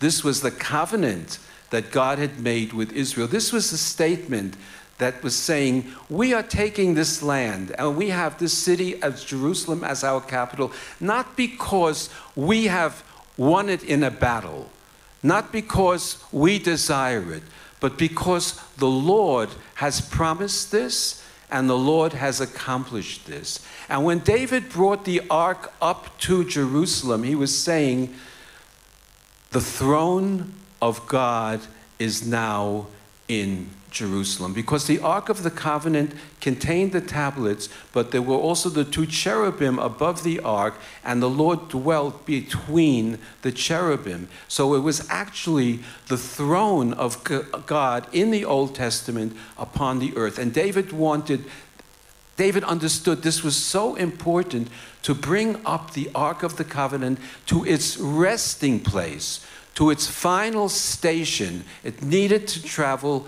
no longer. And God was enthroned in Jerusalem, in the tabernacle, and later when Solomon built the temple. Emmanuel, God with us. And Jerusalem therefore became the capital of the nation of Israel, because the throne of God was in Jerusalem. That is so important for us to understand, because there's no other place on planet Earth like the city of Jerusalem, because here the Lord will be enthroned. Here the Lord will extend his kingdom from Jerusalem to the very ends of the earth. The Lord has put his seal upon this city. His name is upon this city. It is engraved in the stones of this city, the name of our God. And our Lord and our God was crucified in this city. And our Lord and our God was raised from the dead in the city of Jerusalem. And from here, from the Mount of Olives, he ascended into heaven. And from there, he poured out the Holy Spirit upon 120 that were gathered together, 120 faithful followers of the Lord Yeshua. They waited in Jerusalem. They didn't do anything. He said, wait in Jerusalem until you receive the promise of the Father. And it came on Shavuot. It came on Pentecost, and as tongues of fire. And they were filled with the Spirit of the living God. And the church, the house of God, was born. And the tabernacle of David was raised up. What was the tabernacle of David?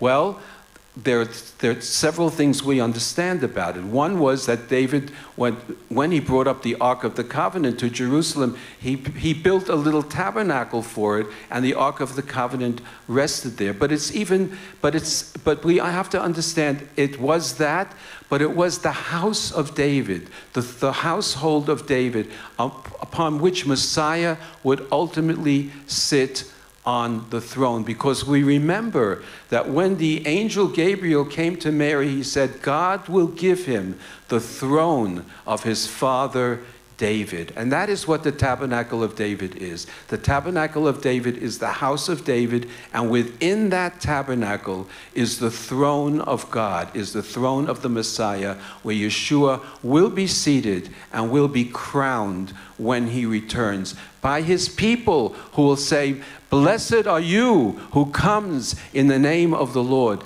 The Jewish nation that has rejected him, that has exiled him, we have kept him out. We are going to say, Blessed are you, blessed is he who comes in the name of the Lord, and we will bow down and worship him as our King. Now that is how the church began. The church began when the tabernacle of David was raised up. It meant that the kingdom of God came in a very real way when that early church was born. They were one heart, they were one spirit, they had all things in common.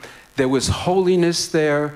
We remember the story of Ananias and Sapphira, how when they lied to the Holy Spirit, the judgment of God came upon them, because the Lord wanted to maintain that standard of holiness in his church, of purity, of righteousness, of unity, the unity that Jesus prayed for. We have that example in the very early church.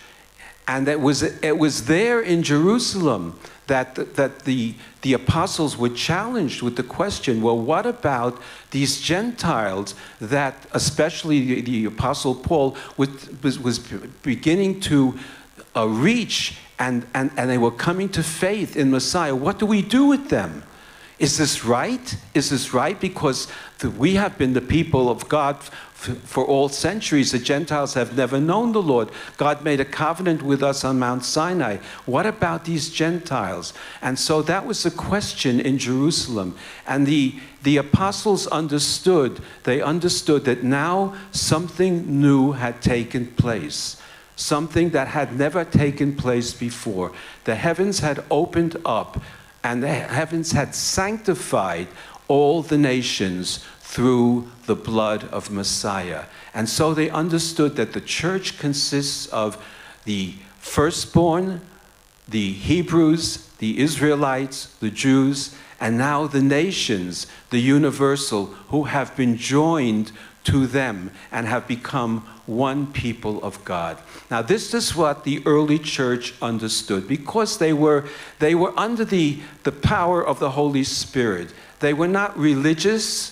They didn't have fixed ideas. They understood that something was in motion, that God was doing something new, something that goes back to Abraham, because God said to Abraham, you will be a father of many nations, and through you all the nations of the world will be blessed. They understood this, and they found the scripture in Amos about the raising up of the fallen tabernacle of David, and they understood that now the Israelites were in there, but now the nations are coming into the tabernacle of David, and God is being glorified, because it represents the redemption of all of humanity, the salvation that can come to all of humanity. This happened in Jerusalem, and this was glorious, and heaven was pleased. And it happened at a time when there was turmoil all around.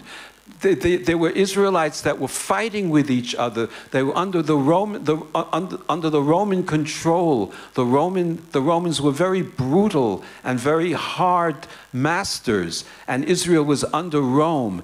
But in the midst of all of this darkness, there was an island of light.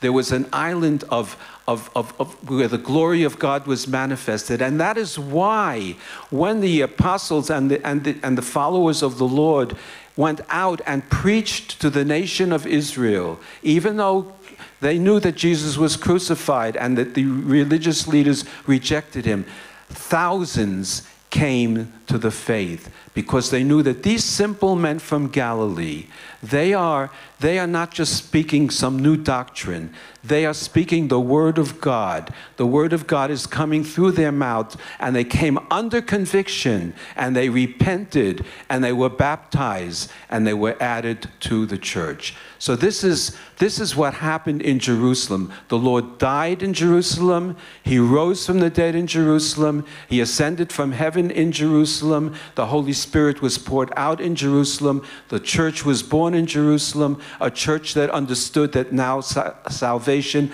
had come for all of humanity, to the Jew first and then to the Greek, but to all of humanity. And God had joined together where there was enmity for centuries and centuries and centuries between the Jews and the nations. Now they had become one in Messiah Yeshua. So the gospel went out. It went out, and many changes took place, and some of these changes were very, very terrible changes. One of the big changes that took place was what we call replacement theology. What is replacement theology? How did it ever happen? Well, the churches were being established among the nations, and then in the year 70, the temple was destroyed. And the Jewish people were beginning to be dispersed through all of the world. And a little bit later, around the year 130, Hadrian comes in and finishes the job. He flattens out Jerusalem. He calls it Alio Capitolina and calls the nation, it's no longer Judea, it is now called Palestine. From the word Philistines. And Philistines have to do with the area of Gaza that we are dealing with today. So we need to see how these things come together. And so the understanding was, well, the Jews, they're guilty. They have rejected their Messiah. They forgot that the first church was a Jewish church. But the Jews are guilty, and we are now the people of God. We are the new Israel. God has divorced his first wife, and he's married another, and it's us. We are now his wife. They are divorced. They have no longer any part in the plan of God, in the fulfillment of God's purposes. And so we get this major, major division between Israel and the Church of Jesus Christ.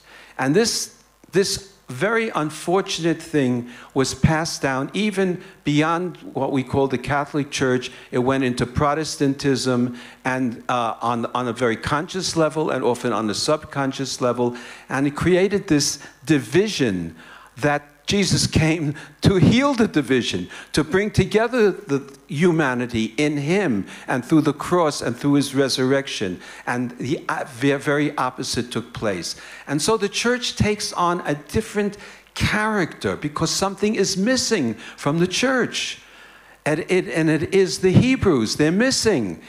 And the church forgets that Yeshua himself was a Hebrew. He was a Jew.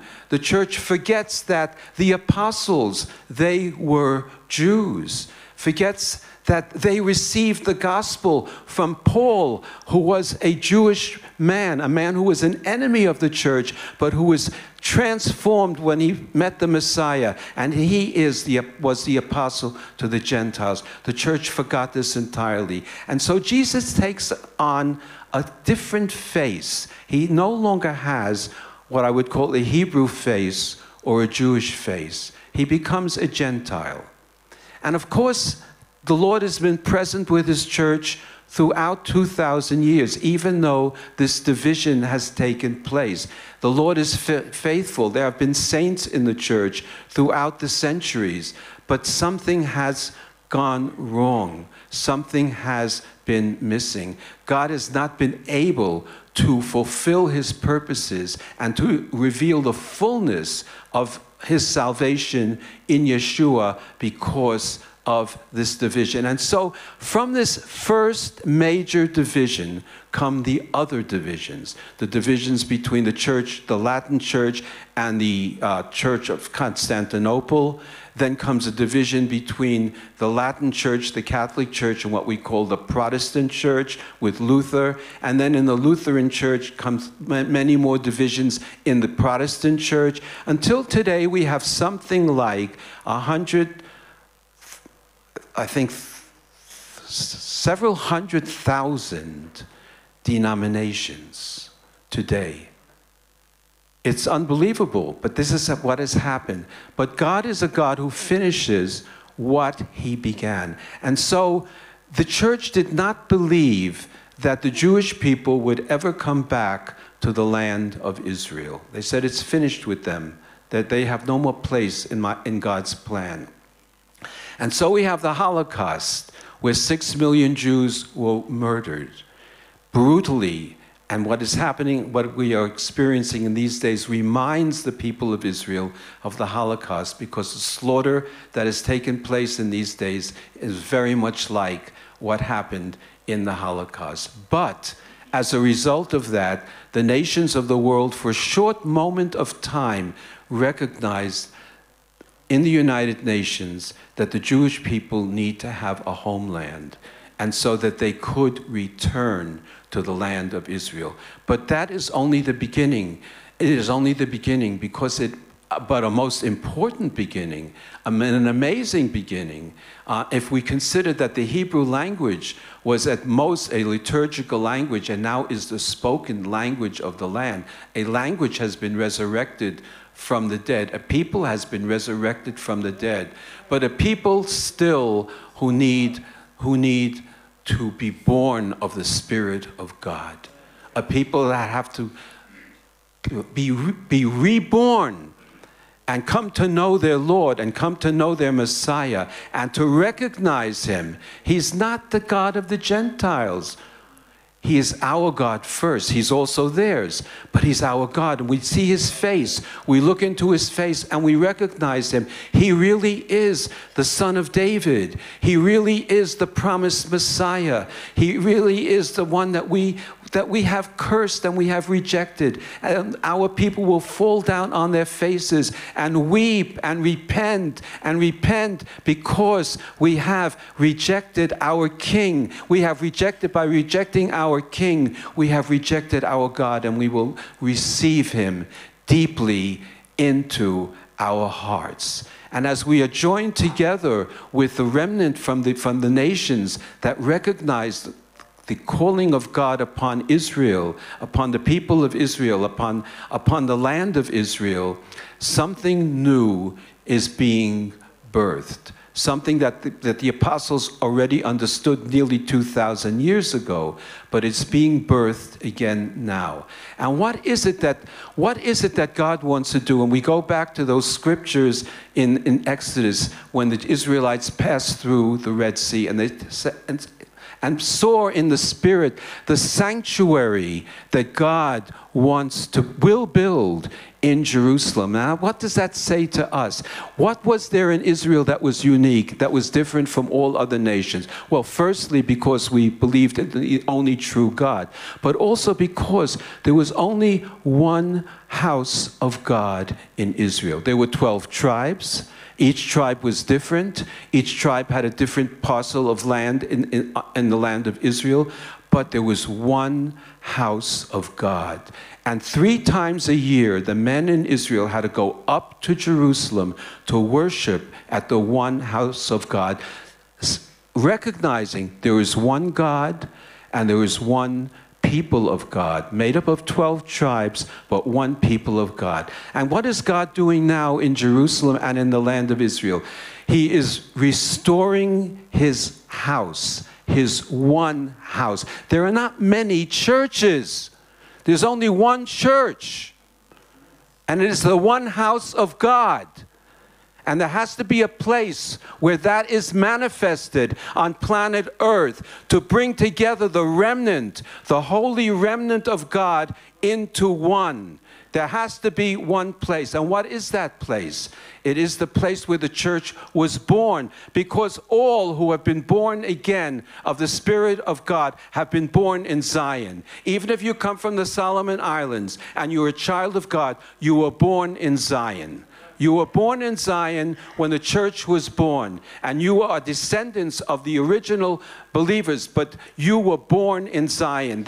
Your birth certificate is in Zion. So Zion is the focal point on planet Earth where everything comes together in one. And I also believe it's important for us, especially as believers, because we are always focusing on, well, there's the heavenly Zion, but the earthly Zion, that's something else. We need to understand something. In the heart of God, it was always in His heart to bring heaven and earth together. When we say the word Yerushalayim, we're actually talking about 2 Jerusalems. If you look in the Bible, if you can read Hebrew, whenever it talks about Jerusalem in the Bible, I would say 99% of the time, it uses the word Yerushalem, which means Jerusalem here on the earth. Wholeness, it's Shalem means wholeness, but it's here on the earth. When we say Yerushalayim, we are talking about two Jerusalems, the heavenly one and the earthly one. But we're saying they come together. This has always been God's goal, to bring heaven and earth together.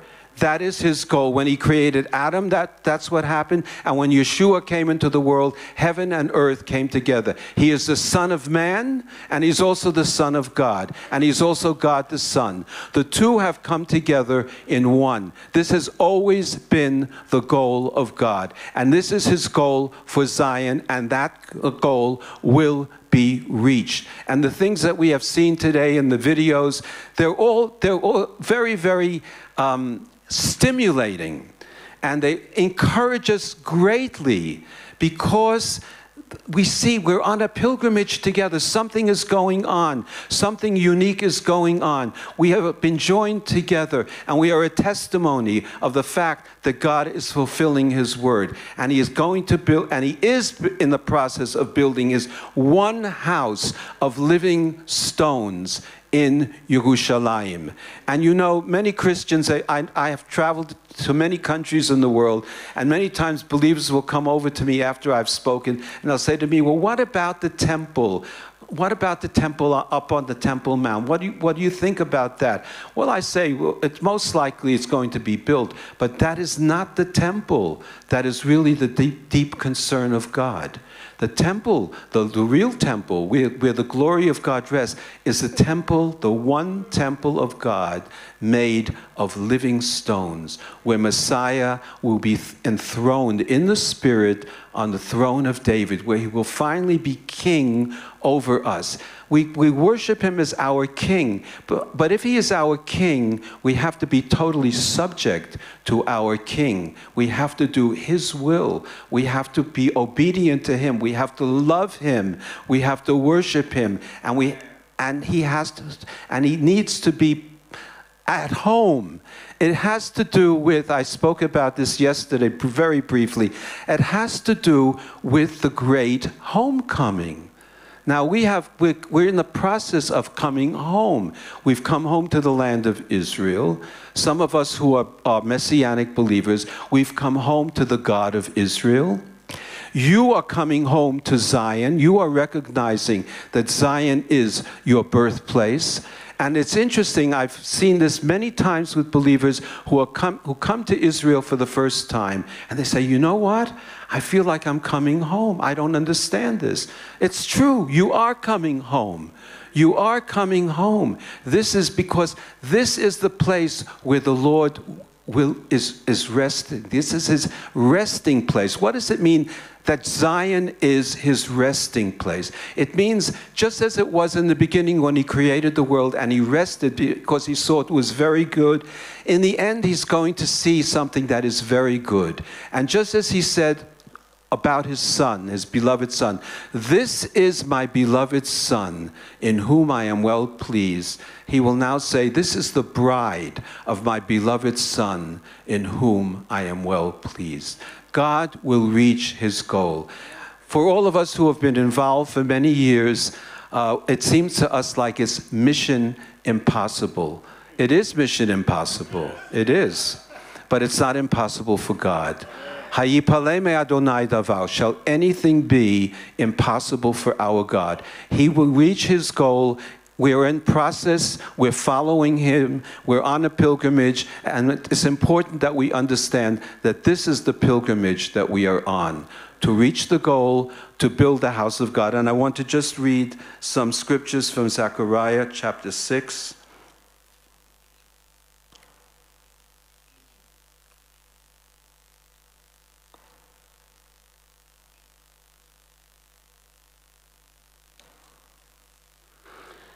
This is Zechariah chapter 6, and I'll read from verse 12. Now Zechariah, we know, was a prophet who prophesied when the Israelites came back from Babylon. he, together with Haggai, they prophesied encouraging the people because the people were very discouraged. There were many enemies and they couldn't really proceed with the building of the house of God. So he was a prophet for that time, but he also was a prophet for the end times. And very often in Scripture, you will have prophecies that have a double meaning. They'll have a particular meaning and they'll have a prophetic meaning. So this here is definitely a prophecy. Behold the man whose name is the branch. From his place he shall branch out, and he shall build the temple of the Lord. Yes, he shall build the temple of the Lord. He shall bear the glory, and shall sit and rule on his throne. So he shall be a priest on his throne, and the counsel of peace shall be between them both. So what we see here is a picture, a prophetic picture of the temple of God being built in Jerusalem, but it's a different kind of a temple because we see that the one who is seated on the throne is both king and priest. So that means he is a priest after the order of Melchizedek. So this is the spiritual house of God that is going to be built in Jerusalem, where he will be seated on his throne. And the counsel of peace shall be between them both. Between them both, the counsel of peace will be between kingship and priesthood. The two come together in one, in Yeshua HaMashiach, and in us. Now the elaborate crown shall be for a memorial in the temple of the Lord for Halem, Tobiah, Jediah, and Hen, the sons of Zephaniah. Even those who are far away, that's the nations, shall come and build the temple of the Lord. You shall come and build the temple of the Lord together with us. Then, and this is what God is saying to Israel through the prophet, then you shall know that the Lord of hosts has sent me to you, and this shall come to pass if you diligently obey the voice of the Lord your God. Then you shall know, Israel, you will know at that time that the Lord of hosts has sent me to you. When this temple is built in which I will be enthroned, you will know I am the Messiah of Israel and of the nations. And they have come together and built this holy temple of God, this one temple of God built of living stones. That is the goal. That is the goal before the second coming of the Lord. There are many believers that say, well, Jerusalem doesn't have anything prophetic to say to us until after the Lord returns. Then there's the millennium and the kingship of the Lord. No, there is something that God wants to finish, the restoration of all things before the second coming of the Lord. He wants there to be a bride made ready, welcoming him when he comes from heaven. So there is something that we are called to fulfill in the purposes of God before the second coming. And then the Lord will come, and then the Lord will establish his messianic kingdom. And then the Lord will be seated on the throne of David and worshipped in Israel, and in Jerusalem, which will be the world, it is already, but the world will recognize it. It will be the world capital, and the blessing of God, the kingdom of God, will spread and cover the entire earth. This is what, dear brothers and sisters, we are involved with. This is what we have been called to, and we need to recognize this. We need to let it sit deeply in our hearts so that we can follow the Lord. Even in this great battle that we're seeing here happening in Israel right now, we need to follow the Lord, trust the Lord. He will cover us. Some of us will be martyred, but he will cover us and he will protect us, and we will reach the goal that he's prepared so that he receives the honor and he receives the glory. Hallelujah.